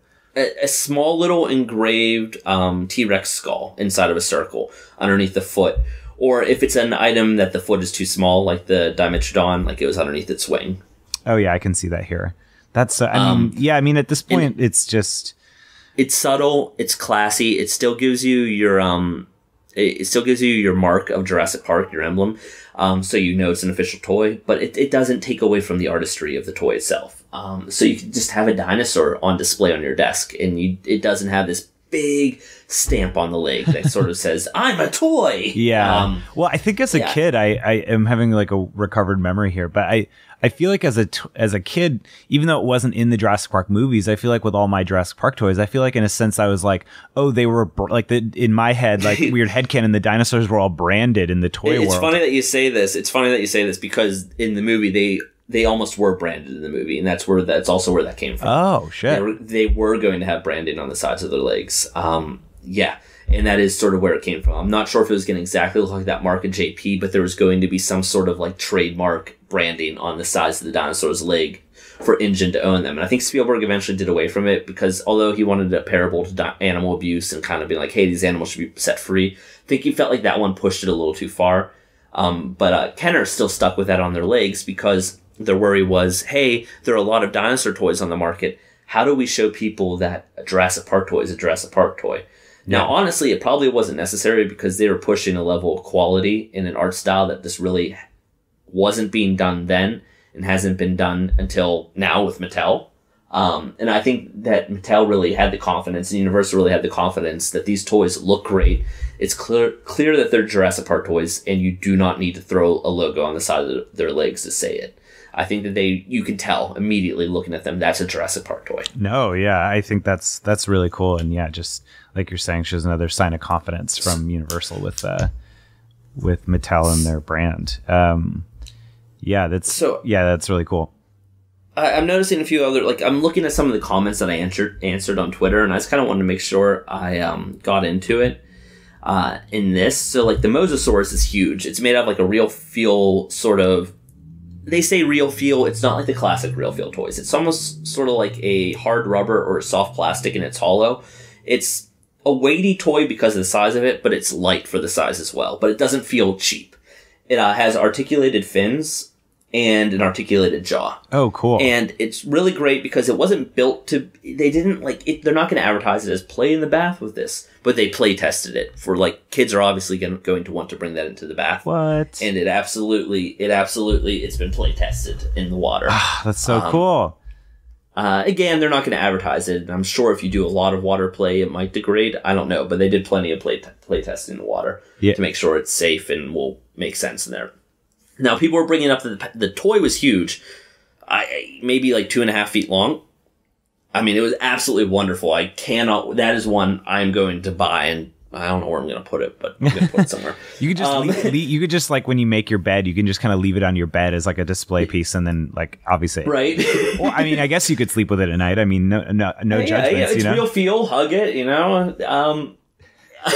Old Mosey keeps you company at night. You know, it's whatever floats your boat, or doesn't, I guess. Or it doesn't. That swims underneath your boat. Yeah. I don't know what that means, but you know, so yeah, no, it was a really, really great toy. Huge. It's in scale with the rest of the toy line. I mean, it could eat the T-Rex, the big T-Rex if you wanted to. I mean, it doesn't have a hollow belly, so it couldn't, but the size of it implies it could. So people noticed that the packaging wasn't as big as the toy. That's because the tail is a one-time assembly piece. So essentially the tail is separate inside the packaging, and then once you open it, you attach it, and it adds another like 1.5 feet to the length. And the flippers might be the same. I'm not entirely certain. But that is something that a lot of the toys are doing to reduce the packaging size. The tails are removable. That's even with the Roarivores. Oh, wow. I don't think you can remove them once you assemble them, but you do have to assemble the tails from the packaging. Because if you look at the packaging, if you look at the toys that are in the box, you'll notice that like sort of you don't see the back end of them. And you can't see the toys. Well, they opted not to make a soft plastic tail that if they bend in the package, because it will never lose that bend in the plastic, no matter what you do to it. Yeah, I mean, so many collectors are like, you know, if they happen to find a Red Rex or something, it's like the tail's all crooked and. Exactly. So you're not going to get that. So these tails are removable. That also works wonderfully for fans of all ages, because that means retailers are going to be able to put more items on the shelves. They're going to be able to display more items, stock more items, just because the boxes are a little bit smaller. So it keeps retailers happy. And while you might think, oh, what does that mean to me? Well, that means if they're happy, they're buying more product. You're going to get more product. Mattel is going to be able to make more toys. Kids are going to be happier, etc. So cool. The Thrash and Throw T-Rex was amazing. It's electronic. Oh, wow. It has stomping noises. It has a bunch of different roars. It's articulated. You can pose it. Its hips swivel in and out. Its legs go in and out. Its feet swivel in and out. Its arms are you can do a lot with it. It also has an amazing play mechanism where you can just buy the tail. You can thrash it up and down. You can make its mouth close. You can sort of do a mix of them with the tail, and then you can do this really good snapping motion where it snaps down to the ground in front of it and then picks up. And you literally don't have to get the toy, and like you can literally hold the toy on the desk and have like Owen standing up, and you can have the toy lunge for Owen, literally grab him, thrash him around, and then throw him. Oh, that's cool. And the play feature is super smooth. It's super solid feeling. And it just looks really, really good. I was so impressed by it.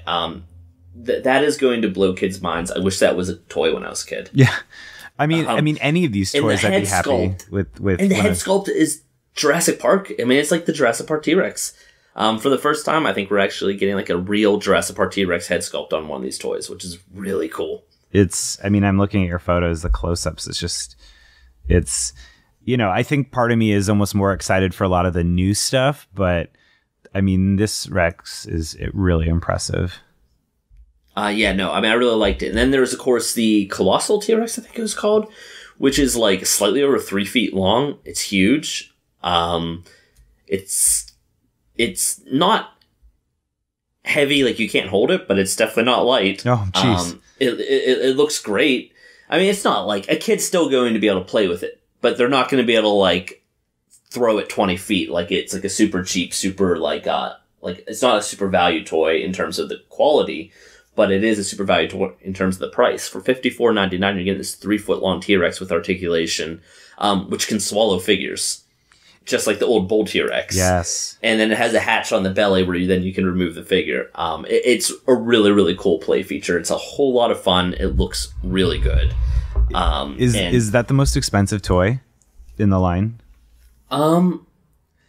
It's probably the most expensive I saw. There might be similarly priced items in the future, but like the Thrash and Throw T-Rex is $40, the Mosasaurus is $30.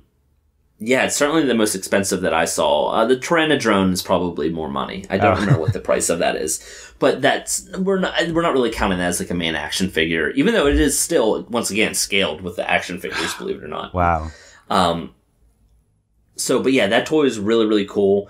There were the lights and sounds vehicles. So there's the submarine. Again, you can put human figures inside of it, completely scaled with a bunch of like moving parts. These like kind of moving arms. You can play with it however you like. You press the button and make some sounds. Its dome lights up blue, like sort of like a deep sea submarine. The other vehicle, I think they call it like the dinosaur tracking rig or something like that. Yeah, it's let's see. I'm trying to see. Oh, that picture. I can't see the close up of it, but yeah, it's something like what. There was a couple vehicles, right? Not just the submarine. There were a couple of vehicles, but the electronic one, it is the off-road rescue rig. And then so you press its button. It has two doors that open on the either side of like sort of the truck head, and you can put figures inside of it on both sides. And then it's got this like kind of big flat, this sort of flat bed empty thing, and it looks like there might even be a piece of gear that comes out of the side of it, so that you can maybe strap over top of a dinosaur on the back of it. Oh, cool. And you press the button, its headlights light up, and it makes sort of like an idling / car noise, like a big truck noise. So it's kind of got that type of noise. Cool. And then there was the gyrosphere blast vehicle, which looks like this really cool, heavy armored, like military vehicle. You can put a dinosaur in the back of the truck, which you saw at Toy Fair. They had the Allosaurus inside of it.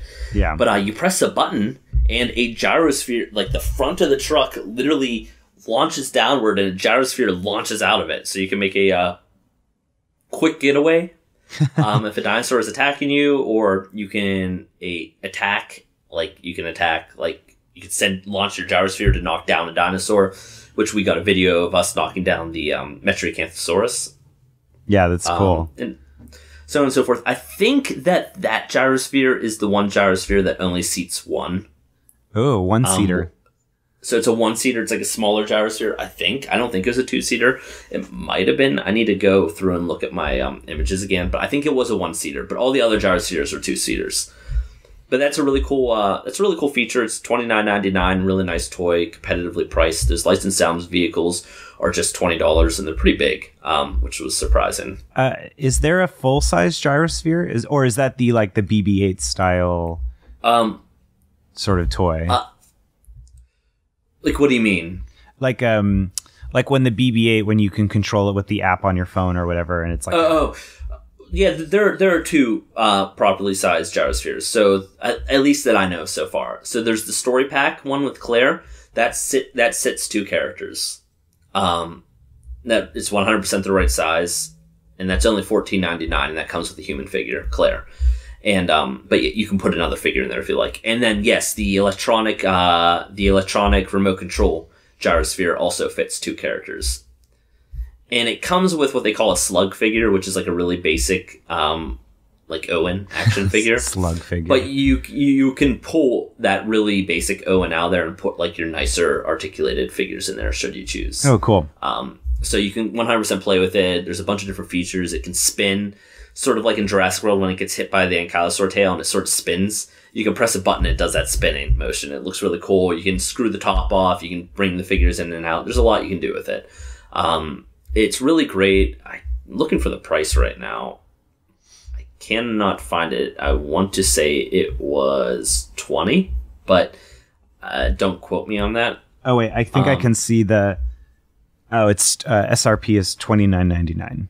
$29. Okay. And that one was apparently Steven Spielberg's favorite toy from the assortment. It's no secret that Steven Spielberg loves the gyrosphere. He's a big theme park guy, and he's loved the gyrosphere since the idea came up from Jurassic World, and kind of keeps pushing it. And I know he keeps pushing it to go into the actual theme parks, like, Universal Studios, Florida, or California, or elsewhere.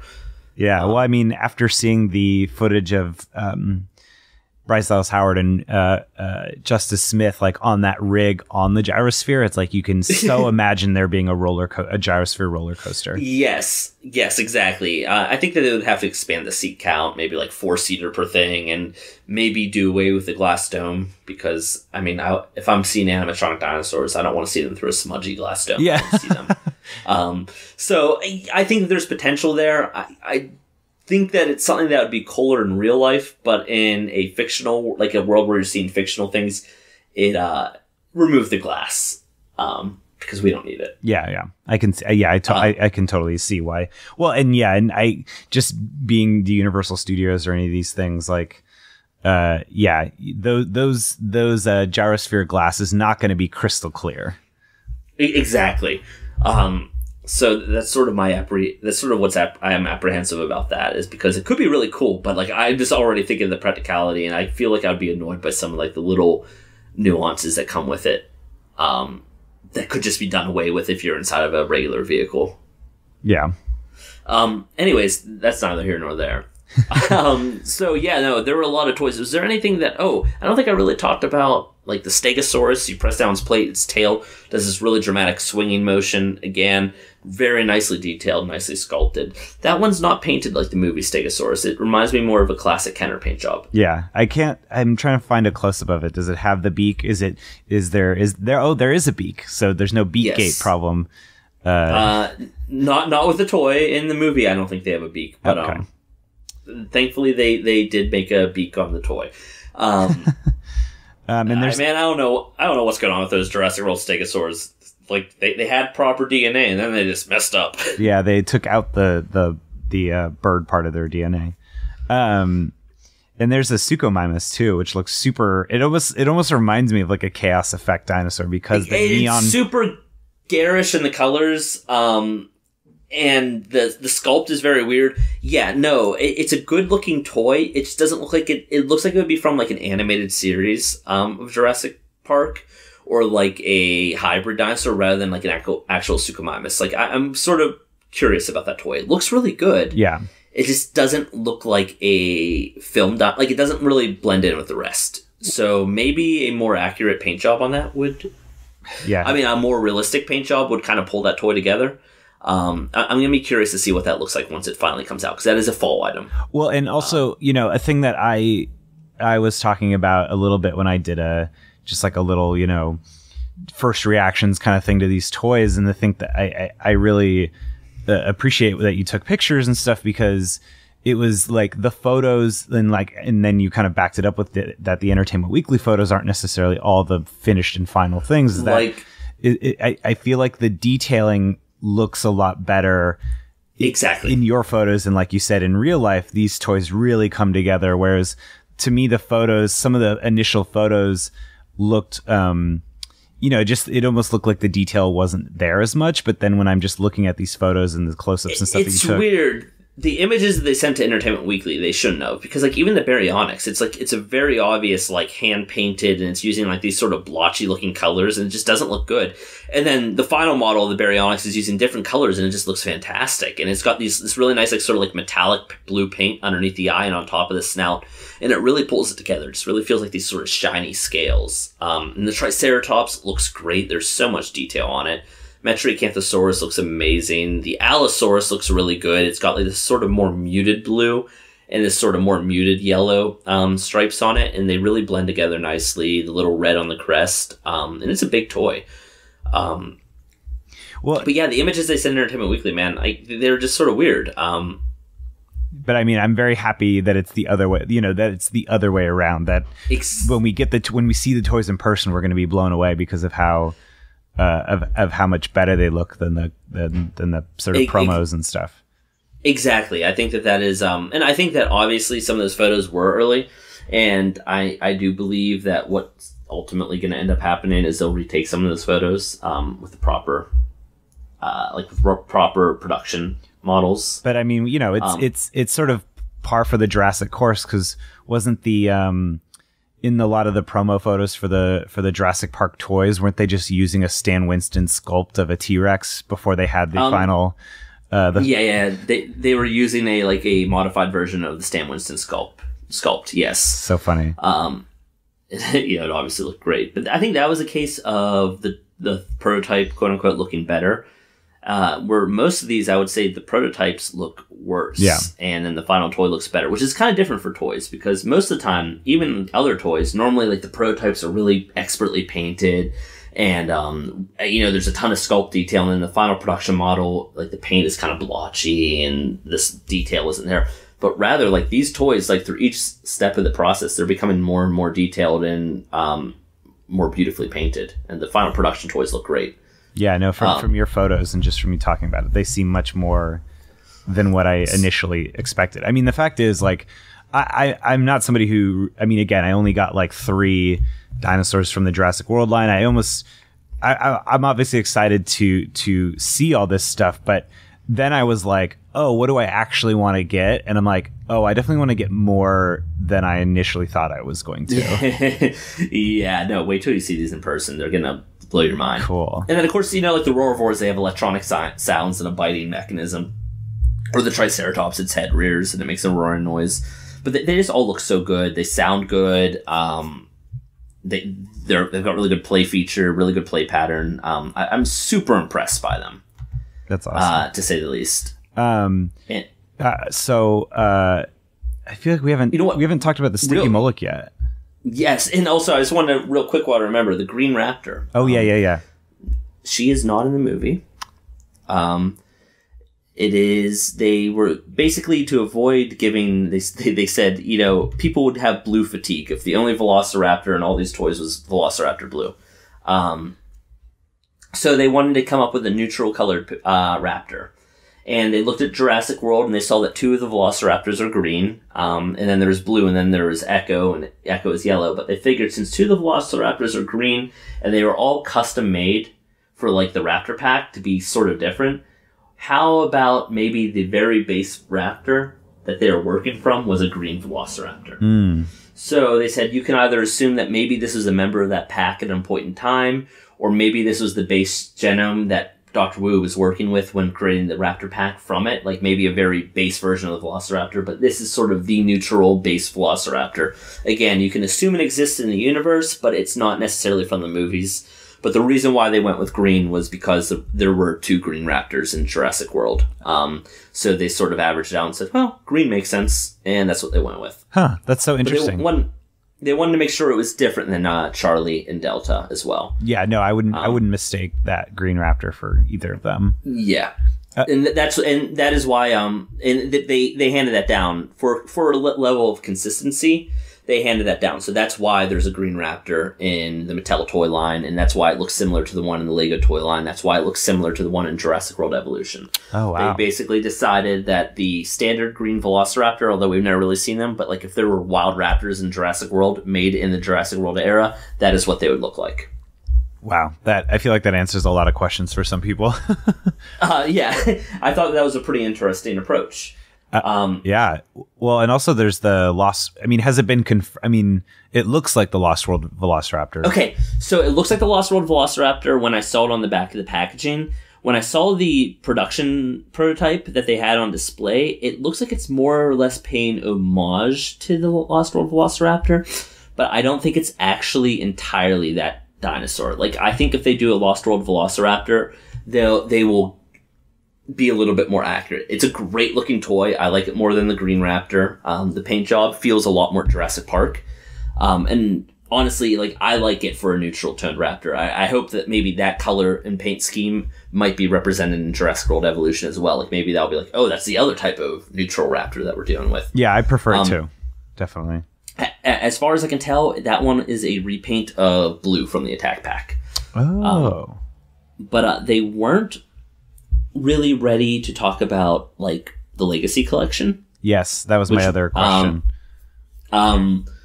Obviously, it's happening. I mean, you saw the one promo image where there was Dr. Alan Grant, yeah, and the classic Dilophosaurus and a Lost World Pachycephalosaurus. I don't know if it's happening sometime this year, if it's a retailer exclusive, or if it's like been pushed to 2019, or maybe a little bit of both.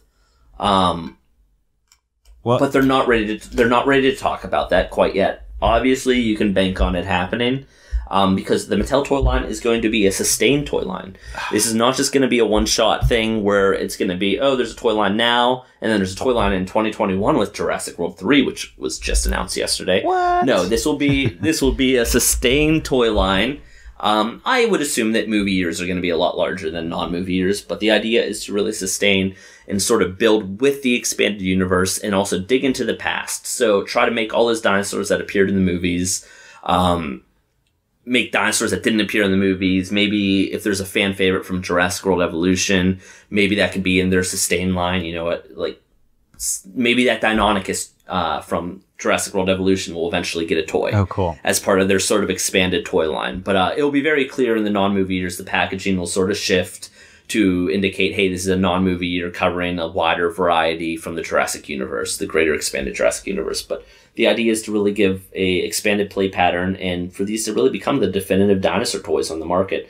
And to really give a really good play pattern option to kids and a good collectible option for, you know, the older fans. Yeah, I mean, really, you know, I think that was the, you know, the sort of bummer about the Jurassic World toys is that they just felt so basic and so, I mean, the quality of these feel nice. So like the Mattel rep, like, well, for one thing, they were dropping the Owen figure from like, you know, human height, like, and he was just fine. He wasn't breaking. He still felt great. They were kind of tossing around. The Mattel rep, like he was grabbing the, like he would just kind of throw like the attack pack dinosaurs like a few feet onto the table and it would hit the other dinosaurs. None of them were breaking. None of them were looking worse for the wear. Like it was showing like, yo, these kids are going to play with these toys and look at them. Even the small basic ones are durable. Like they have good articulation. You can pose them how you want and they're not going to break. They look great. They display great. They play great and they're durable and they're cheap. But they're not cheaply made. And it just sort of blows my mind because the Hasbro toys were super, super fragile. Yeah, no, Their play features were wonky. They didn't really work. They were hollow, poorly painted, very fragile. This is the complete opposite. I honestly, I think that Mattel really changed the game with the standard industry standard right now. I think that Hasbro is really going to have to catch up with even their Star Wars toys because Mattel is offering so much more at more competitive price points. In way higher level quality. I don't know what they did, but they really brought toys back to sort of that magic era when they were both affordable and incredibly high quality that we haven't seen in like the past like 8 or 9 years, 10 years or so. Yeah, no, it's, I mean, again, even just from the pictures, I'm so impressed. Yeah. And the Stygimoloch, like you said, that is probably my favorite attack pack dinosaur so far. Mine too. The detail is great. I mean, she looks just like the version in the movie. A lot of great articulation, great paint job, feels really nice. Like all the plastic feels like the right weight. It's not hollow. It's not cheap feeling. It's a good quality plastic. And yeah, she's apparently she has a name, Stiggy. Just like Velociraptor Blue, you know, that says Velociraptor and then in parentheses it says Blue. This one says Stiggy in not parentheses, I'm sorry, quotation marks. But they say they expect her to be a breakout character. I'm so excited. In the movie. So she gets a more prominent featured role. And Mattel described her as a bundle of energy, a bundle of explosive energy, sort of like a Tasmanian devil who just sort of runs around and destroys everything in her path. But they expect her to sort of have a following because I think you're rooting for her. Is what's really happening. Like, I don't think like she's like a trained dinosaur. I don't think she's a good guy. She's just an animal being an animal, but I think you as an audience are going to root for her because I think ultimately she's going to end up kind of destroying the stuff of the bad guys just by coincidence. So I think that she's going to be a really cool character to see in the movie. And plus I really like the idea of a featured herbivore and I love the design. Yeah. I think it might be my favorite design in Jurassic World Fallen Kingdom. I mean, just just from the toy, even and Stygimoloch and Carnotaurus are two of my top favorite dinosaurs. So that we're gonna get a movie with both of them in it, and both of them being featured dinosaurs, just for me personally, just makes me so excited about this movie. And that's something that's really interesting. Is like fan favorites like the Carnotaurus, like that's not lost on Universal. I mean, for one thing, they mentioned like they knew the Carnotaurus was a fan favorite dinosaur. And they knew it's been requested for all these years, so they really wanted to make sure that when they featured it right, and they also made a really kick-ass toy out of it. And they did that. And just, like, it's kind of worth noting, they are on, Jurassic Outpost reading your comments, on Reddit reading the comments, everywhere, really. Like, reading the comments, good and bad, weighing them, amused by them, taking them into consideration, a little bit of everything. But I mean, they are there. It's not like they are some sort of big name faceless corporation that just doesn't. No. Like, they are very much individual people who very much know these different fields and are passionate about these items, about these films, about the lore, and are really trying to they're really working from the ground up, essentially, like from the fans and moving forward with that. I mean, I know that so many fans I'm me personally over the moon about that, because it's like there are times where we feel like the redheaded stepchild franchise, and it's just nice. Exactly. And it's just nice to know that at least on some small part, on some level, they are starting with the success of Jurassic World and this big push into Fallen Kingdom, that there's going to be this level of care that we've wanted from the beginning, but maybe we've had to kind of not earn it, but just that it's had to be wait for it. Yeah, we've had to wait for it a little bit, and so that's really nice to hear. It's really nice to hear you say that from the people who are making this stuff, that they really do care. Like that makes me really happy. Exactly. No, I mean, I'm definitely there with you, and I really left with not just from a sense of the quality of items on display, but also just all the conversations I had. I left with such a really great feeling about the future of the franchise, especially when it came to the expanded universe pushing and like sort of branding and merchandising. Like, I really definitely left with such a level of appreciation and faith of where things are going. That's awesome. Which is super important, in my opinion. Yeah, I mean, we've talked about that before a few times, and I was curious one thing about the Claire's evolution, and I was like looking at the YA book that's sort of the tie-in that shows it's a prequel of Claire is 19, and it's her internship on Isla Nublar, and it's kind of her adventures, her first adventures with Masrani. And I was like looking at I know the cover art's not final, but the way that they're phrasing the title is "The Evolution of" is in one font and Claire is in another. And I don't know if you got a sense or if there was even a rep there for the book, but like I could almost see it being "The Evolution of" and then insert different character names. It's really funny that you bring that up, because I brought that up. I suggested, hey, is this something that you're interested in doing this with other characters? And they're like, yes. We're not really talking about that, and we're not necessarily saying that we're working on it, but it's something we're definitely considering, and we're really closely watching the reception of this book, essentially. And I had suggested, well, another character, and not like I came up with this on my own. I'm sure they're thinking the same thing. Another character that probably had a really interesting growth and a lot of territory to explore is Dr. Henry Wu. Yeah.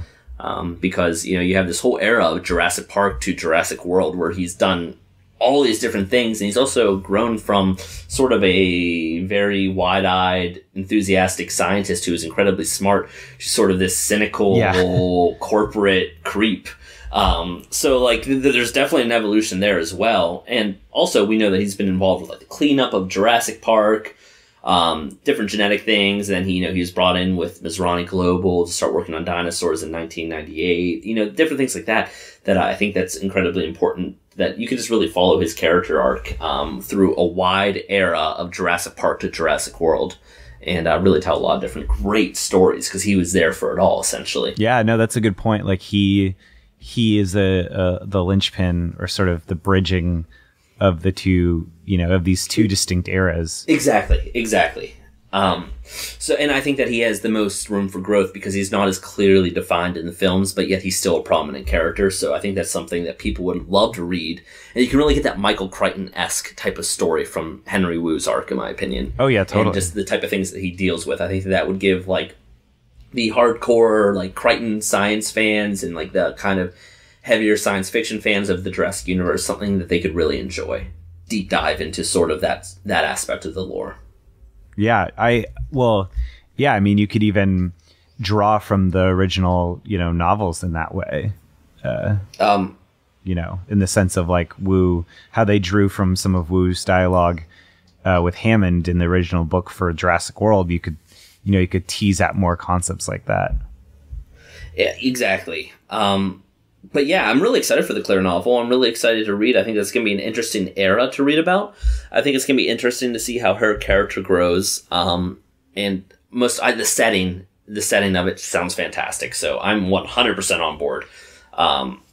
It is 100% up my alley. Yeah, I think so, as far as coming out of just this weekend, I think Stiggy and Carnotaurus and the Evolution of Claire book were kind of my top three kind of, I can't wait to get my hands on this kind of thing. Exactly. I'm very much looking forward to that. I believe they said that comes out May 8th. Cool. Somewhere around there. It comes out before the movie. That's cool. That's really cool. Because usually these tie-in novels and stuff, they kind of like, day of, like, really just protecting. Exactly. Well, since this is set before Jurassic World, they were willing to bring it out ahead of time. That's cool. Which I'm very excited about. But anyhow, like I'm trying to think of a few other key notes. Like the Indoraptor, they said that they sort of wanted to make the motion and the posability. I guess it has inspiration from big cats. Ooh. Like big predatory cats. So I guess it gets that sort of prowling motion. So that should be really interesting to see. Yeah, in the movie. Yeah, exactly. And they wanted to translate that to the toy. Every single dinosaur has a QR code, at least in the main toy line, has a QR code that sort of looks like a DNA strand underneath their feet. There's going to be an app called the Jurassic Facts app. Facts app. So you scan it, and then you own it in the app. You can learn about it, but in that app, you can also become you start as like a novice, and you can work your way up to an expert, and you unlock different views and different options with the dinosaurs and different facts about them as you take these quizzes. And these quizzes can be pretty difficult. I saw some demos of them about different dinosaurs, real world facts about the dinosaurs. It wasn't I didn't see any Jurassic Park facts. In fact, it was more real world facts. Oh, wow. And then you can kind of unlock more options with each dinosaur that you own. As well as every dinosaur that is in the toy line that is scannable is in the app, as a silhouette. I saw quite a few. There are definitely some there that we did not see pictures of yet, so I'm interested to see what they are. Ooh. And what's cool is even if you don't own them, you can click on them and you hold a flare, like a Jurassic Park style flare in front of them. You can slightly illuminate them, and you can move the flare around so you can get an idea of what the design is. And you can find out the name of the item. So if you're like, oh, I really want to unlock this dinosaur, you know exactly what toy you need to buy, which is really, really cool. Wow. But the idea is to integrate learning and kind of a different form of play factor into the toys and collectability. So you have that digital collectability as well as learning and sort of collecting into that. Well, it's just cool. It's cool because it's bridging the kind of the two worlds that, exactly that we love Jurassic Park and we love dinosaurs because we do want to learn about them, and that's what we were obsessed with as kids, just learning all the facts and reading dinosaur encyclopedias. But then they're kind of mixing it with, obviously it's 2018, and everybody now everybody from all ages has iPhones or uses their parents' iPad, and so you can bring your dinosaur toys, a living version of them, with you on the go. Yeah, you can interact with them. And then you can start to unlock more features with them, I think it's a really, really cool app. I think it's going to be great. I bet you people will start requesting a battle feature, though. Yeah, I know. People battle their dinosaurs, so I know. That should definitely be waived, year 2 on that. Yeah, I'm because just my mind goes to is there going to be a Pokemon Go version of this? I honestly hope that this app catches on. I hope that it's part of their sustain program, and I do hope that they continue to add different elements to it, because if they add a battle feature, I think people are going to go nuts with that. Even if it's really simplistic, I think that's a lot of fun. Keep the learning involved, but just let there be a play factor to the game as an app as well. That would be cool. Okay, so there was that, which I just covered. I'm trying to think. Can you talk anything about talking to Funko or their situation?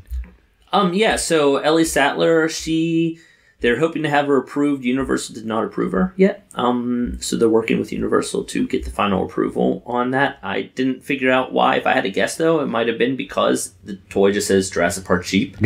It's so insulting.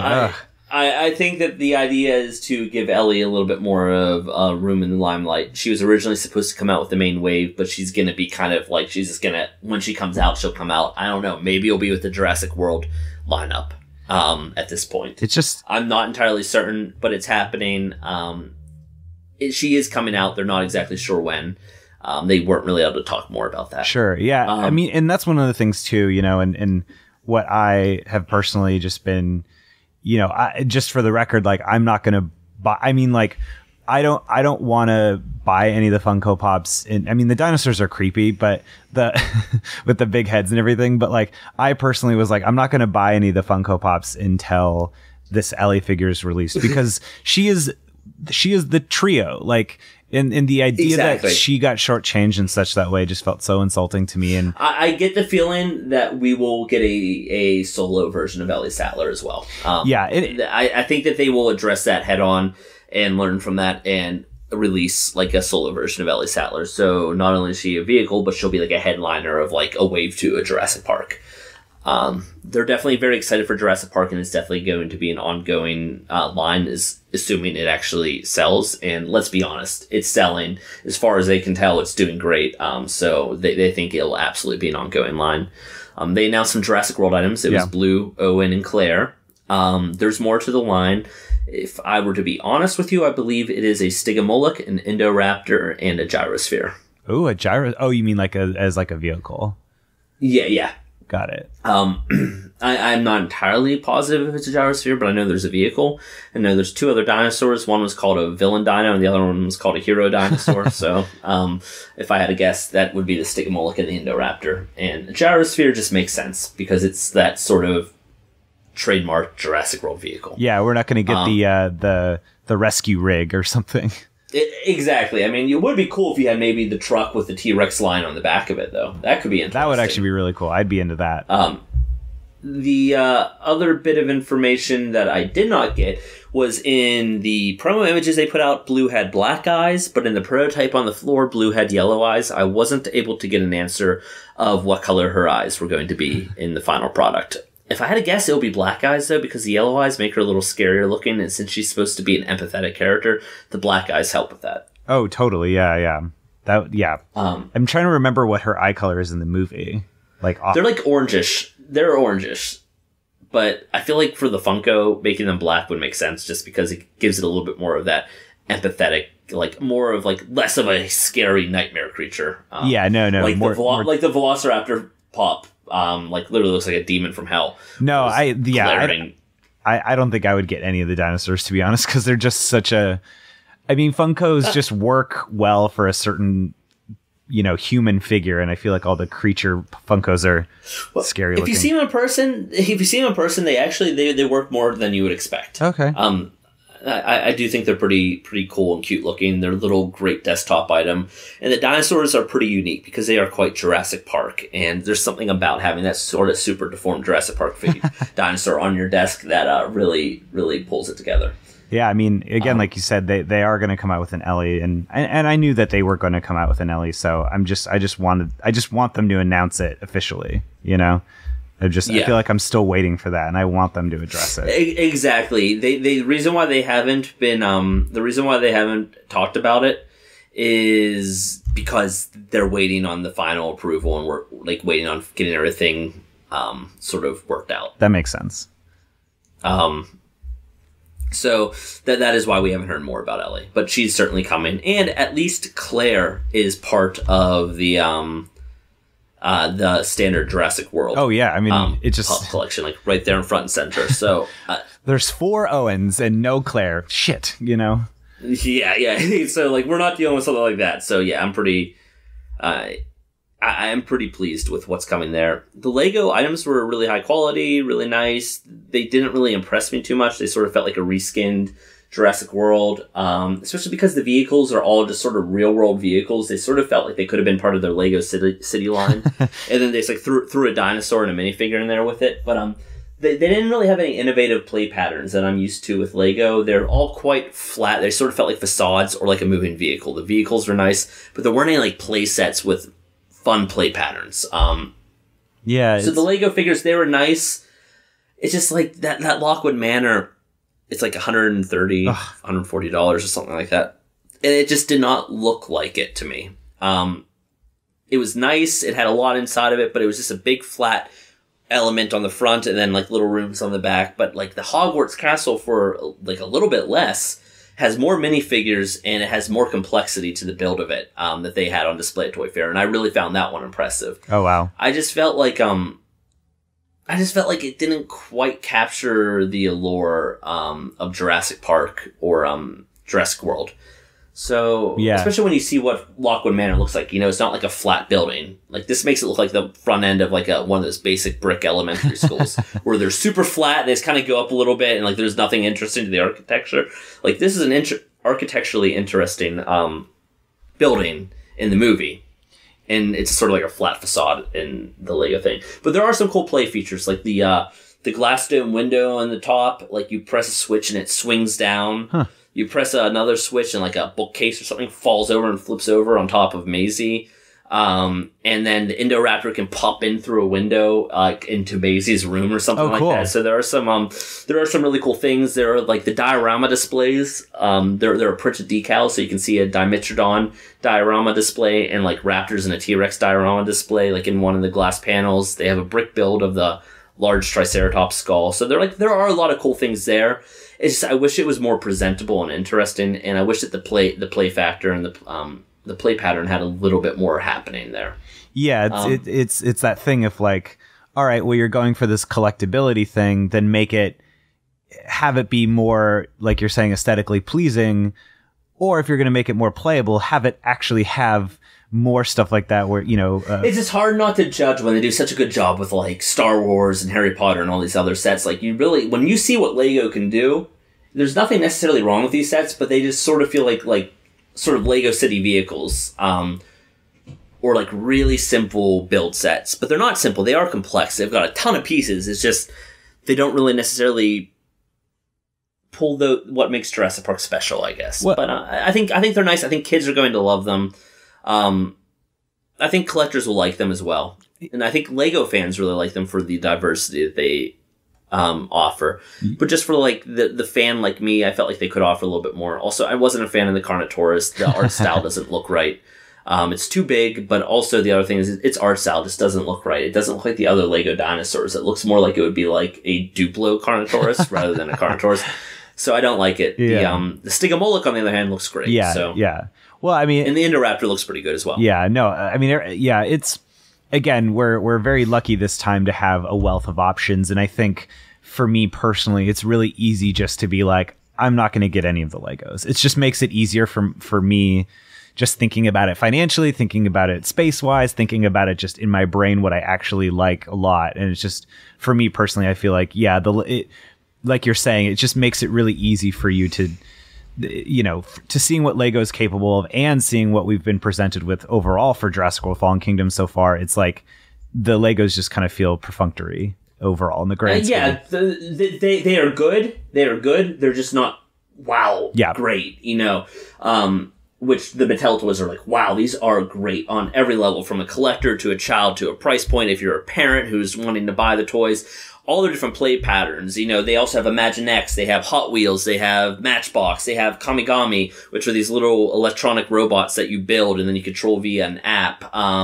They have the Tyrannodrome, they have the Hatchlings, which come out of the eggs, and they have like little features like Blue eats pellets and poops them out. The Triceratops, its horns grow. What else was there? There was the anatomy kit. That anatomy kit of the T-Rex, that's an action figure. It is the size... Although it's technically a STEM toy, it is the size of a Thrash and Throw T-Rex. Wow. And it is an action figure. Like, you can build it and it's like articulated and everything like that. They have the RC vehicles. There's even more RC vehicles. There's a Jurassic Park Jeep with a net launcher. There's a die-cast Jurassic Park Jeep, which is extremely heavy and looks beautiful.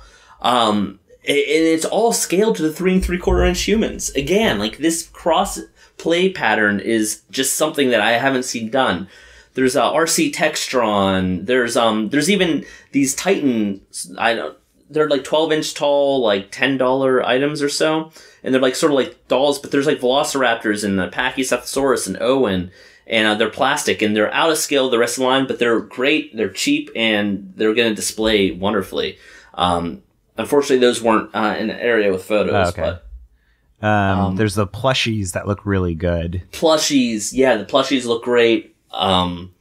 Yeah, forget Porgs. You know, we got Baby Blue and we got Stiggy this time. So I think the thing that was missing out of all these ranges, there was no 1/1 Baby Blue.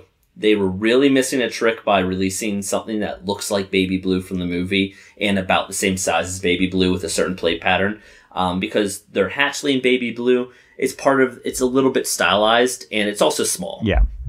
So they're missing that sort of, I don't know, 1.5 long, 2 foot long, 1.5 tall Baby Blue toy.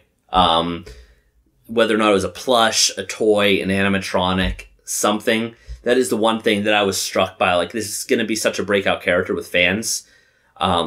But she's not there. And, to be clear, they 100%, Baby Blue is from a flashback scene. It is Blue as a baby when she imprints onto Owen, and Owen imprints onto her. And that is a flashback scene. That is not Blue's baby. That is Baby Blue. Wow. Confirmed. We have it here, folks. Why Owen is wearing the same clothes during that scene as he is in Fallen Kingdom, I have no damn clue. He just really likes that outfit. I mean, he's a smelly guy. I apparently, I don't even know where he found those clothes all those years later. But yeah. Well, I was going to say, I mean, because I think the Dancing Groot didn't come out immediately after the movie. So maybe there's room for them to be, as they're leading up to the release of Fallen Kingdom, that's maybe something they're cooking up in that lab. I hope that by the time the end of this year rolls around that there is a Baby Blue toy that actually looks like Baby Blue. It's cute and it has some sort of play factor. Like, imagine like a real feel 1/1 Baby Blue, like no electronics or anything, but just like sort of posable and cute or something along those lines. Or maybe some of those electronic noises where it has that sort of purring noise that she makes. I'd love it. I'd love it. I hope it happens. That would be amazing. I'm trying to think, because we should really wrap this up here. So, are there any rapid fire questions? I mean, I feel like you answered a lot of my questions as we chatted about it. I mean, I love trading cards, but I'm also like, well, all right, I guess if the only type of trading cards we're going to get are with those Jelly Belly. The only type I saw were with the Jelly Bellies, yeah. And they're like within these chocolate dinosaur eggs. I think they're lentacular cards, so they sort of got that holographic thing, and they're using IOM renders on special backgrounds. From the little display image, they look pretty nice. There might be more on display, and there were booths where I couldn't take photos. So there was some like science, technology, like STEM products of like excavation kits that weren't Mattel. For Jurassic World Fallen Kingdom. There are also some novelty items. I think they're called like Hatchems and Smashems and a few other things like where they're going to be on like those end caps at like Walmart and Target with like a little egg and you open it up and it's going to be a blind bag type of like super deformed like miniature dinosaur. The prototype they had was an Indoraptor and a blue, but they're very stylized. So there are going to be a lot of different things. I saw a lot of other booths with Jurassic World Fallen Kingdom graphics.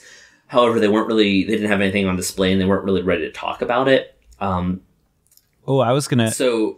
go ahead.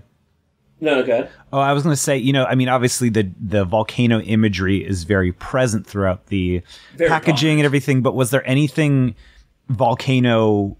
I mean, not a volcano action figure, but is there anything volcano related as like an actual product? There was a playset. For Mattel that apparently got canceled because retailers were afraid it was too much shelf space. I think Mattel was in the process of downsizing it when they eventually canceled it. Oh, wow. And maybe it'll come back. But yeah, it was apparently huge. So, like huge. However, I would love to see that. There was a board game with a volcano on it from Cardinal Games. It was kind of cool. Cool. Yeah, that's what I saw for the volcano. That's another thing I'd like to see. Some other little keynotes is like the packaging art on the mosasaur and the submarine and like the Mosasaur submarine matchbox set. Apparently the packaging art is sort of reminiscent of a key scene in the film. They wouldn't say what that meant, but they did want us to know that it is a key scene in the film. So look out, folks. You know, so there's some interesting things like that. Like they want us to know exactly. They want us to know that these are very representative of moments in the movie without like exact details. Well, yeah. That's always the thing with the toys, is that there's always a little bit of like, you know, with Lego, we got a Dilophosaurus chasing set in the Jurassic World line, which didn't come out to be anything. So I always feel like you got to take it a little bit with a grain of salt when you're looking at these toys and thinking about exactly, plot. And exactly like the Herrerasaurus, the Dilophosaurus, certain things like that. But the ones called story packs, like they are based on that, and the packaging art sort of reflects that. And they wanted to build like the key movie characters and vehicles. They wanted to make sure they sort of built them around the theme that the movie kind of features. That's cool. And do you, other than the figures kind of dropping around April 16th, did you get a sense or from talking to people when some of these other products are starting to drop, or is it going to be a gradual rollout kind of starting now? Gradual rollout. Some of the items you won't see until May, June, and so on and so forth. Some of the stuff is timed to come out with the Blu-ray release in October. Things along those lines. I do want to go through a quick little list. Like there were some toys that I think people were wondering what the species was. So at Toy Fair for the Mattel, there was the small little mini ankylosaur species is a Minmi. There was a what was the other dinosaur that people were questioning? Protoceratosaurus. Oh, the Proceratosaurus. That one, I would like to see them resculpt. It looks something like it kind of came out like The Land Before Time or Dinosaur Train. Yeah, it's a little cartoony. It's a fine looking dinosaur toy. There's nothing wrong with the quality. It just doesn't look like a Jurassic Park or a Jurassic World dinosaur at all. Yeah. So I would be very happy if that toy never releases and it gets a different sculpt entirely. But it really desperately needs a different sculpt. There was the Minmi. I think there's another dinosaur that was next to the Minmi. Protoceratops. Protoceratops. Great sculpt. Needs a different paint job. Same with the Minmi. It needs a different paint job. Yeah, it's a challenge to sort of. That's the thing I've noticed, is that there's this challenge now that we've gotten more dinosaurs than ever. So it's like, how do you differentiate them? Well, it's weird. These Wave 2 dinosaurs, or these fall dinosaurs, some of them have these really bright, garish colors, and I just kind of get the feeling that they might have just been painting them however, just to get the prototype ready. Like the Ankylosaurus, great looking toy that desperately needs a different paint job because it looks so basic compared to the rest of the toys there, and it's not really the right color, but it's such a great looking toy. It was an earlier prototype because its sound didn't work, and you can tell that it wasn't like quite the same plastic as the other ones. Oh. Huh. So I would assume that final toy is going to look up to the quality of the rest of the Roarvors. That's cool. Yeah, there's a few of them that like. The only toy that I was like, man, that needs a different sculpt is the Proceratosaurus. The Suchomimus I have weird feelings about because it's a great looking sculpt, but it looks like a hybrid. Yeah. And the paint job makes it look like it's out of a cartoon. Yeah. And that's sort of the same thing with the Protoceratops and the Minmi. Like, those could use some different paint jobs because they're very garish. And then the Ankylosaurus was just very basic. Like, it looks like it didn't have its final colors on it. Yeah, I mean, compared to the Stegosaurus and the Carnotaurus toys, like the Suchomimus. The Pachyrhinosaurus toy was probably one of my favorite. It was beautifully sculpted based off of the real dinosaur Pachyrhinosaurus. It just looks fantastic. Weirdly, it has the paint job of the Sinoceratops, so I don't know what's going on. I don't know what's going on there right now, but it's a great looking toy. In the image that Entertainment Weekly put out, it had a different paint job, which we can consider the definitive Pachyrhinosaurus paint job, I think. Okay. No. It's a great looking toy. The Pteranodon Growler looks great, nice size, painted like the movie. I think the only one that I'm like, I want to see another one because I didn't quite get it would probably be the Velociraptors because they look good, they just don't look great yet. Yeah, I mean, the bar's set pretty high. Exactly. They're Velociraptors, man. We're going to hold a really high standard to them.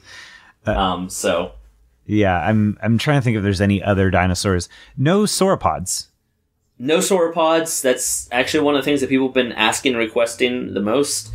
I don't know. Sounds like there might have been one at a point in time, and it was like too risky.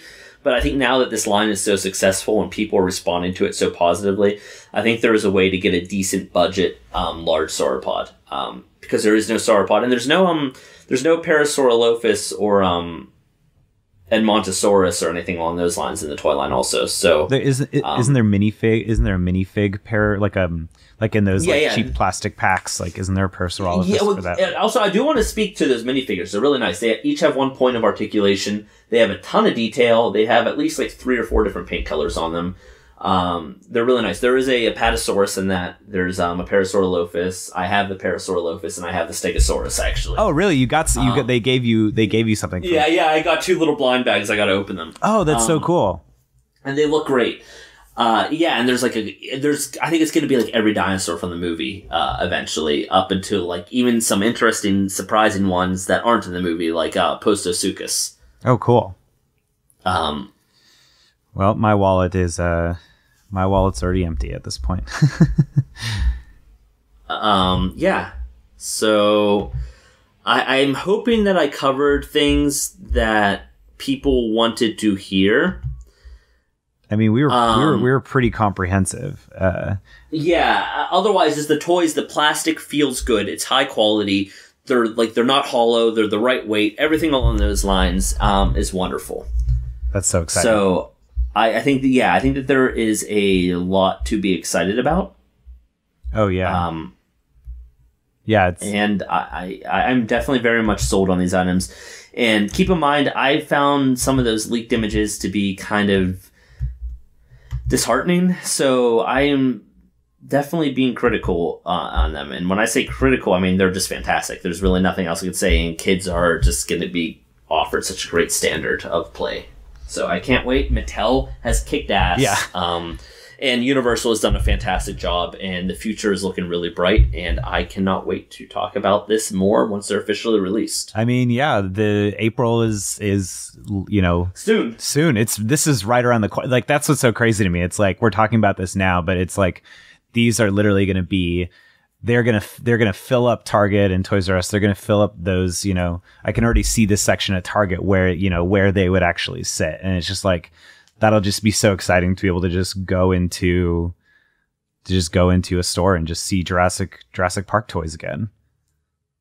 Oh, another little thing. It sounds like the Parasaurolophus might be featured in Jurassic World Fallen Kingdom. People are worried that it wouldn't be in the movie. Sounds like it should get like a cameo or something. That's awesome. Yeah.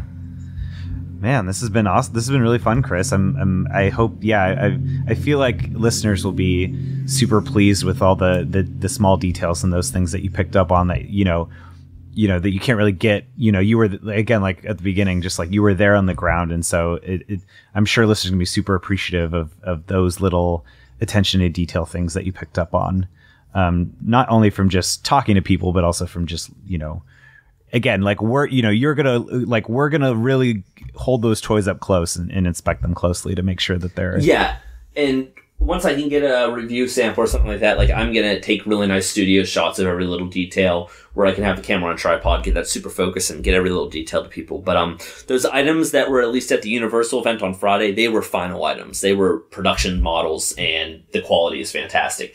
Some of the stuff at Toy Fair were definitely earlier prototypes. Most of them were production models, but some weren't. So. Oh wow, cool. Well, awesome. Well, I think we covered everything I could. I'm sure I'm afterwards gonna be like, wow, how did I forget about talking about this and this and this, and somehow ran a 2-hour-long podcast. Oh God, we did it. So thank you for joining me. Can you tell people where they can follow you in case they don't know already? Yeah. Thank you again, Chris. You can follow me on Twitter and Instagram at Stephen Ray Morris. And if you haven't listened to See Jurassic Right, it's my Jurassic Park podcast that's really just about, the memories that we had growing up about the franchise. And, I've been lucky to have Chris on and Assis and just sharing their own stories and a lot of my friends and some other people. And we're going to have Lauren Lapkus on soon. I interviewed her about her experience on Jurassic World. So check it out. It's a lot of fun, and it's just, I love just hearing people's Jurassic Park stories. So, check it out. See Jurassic Right. All right. Well, thank you again so much for joining me. Thank you for trying to keep me on topic. We definitely made a long one here. But this has been InGeneral Podcast, episode 69. Stay tuned because episode 70 will probably be coming out shortly, and we need to cover a lot, like the second Fallen Kingdom trailer, Jurassic World 3 being announced, and quite a few other things. So thanks for listening, and until next time.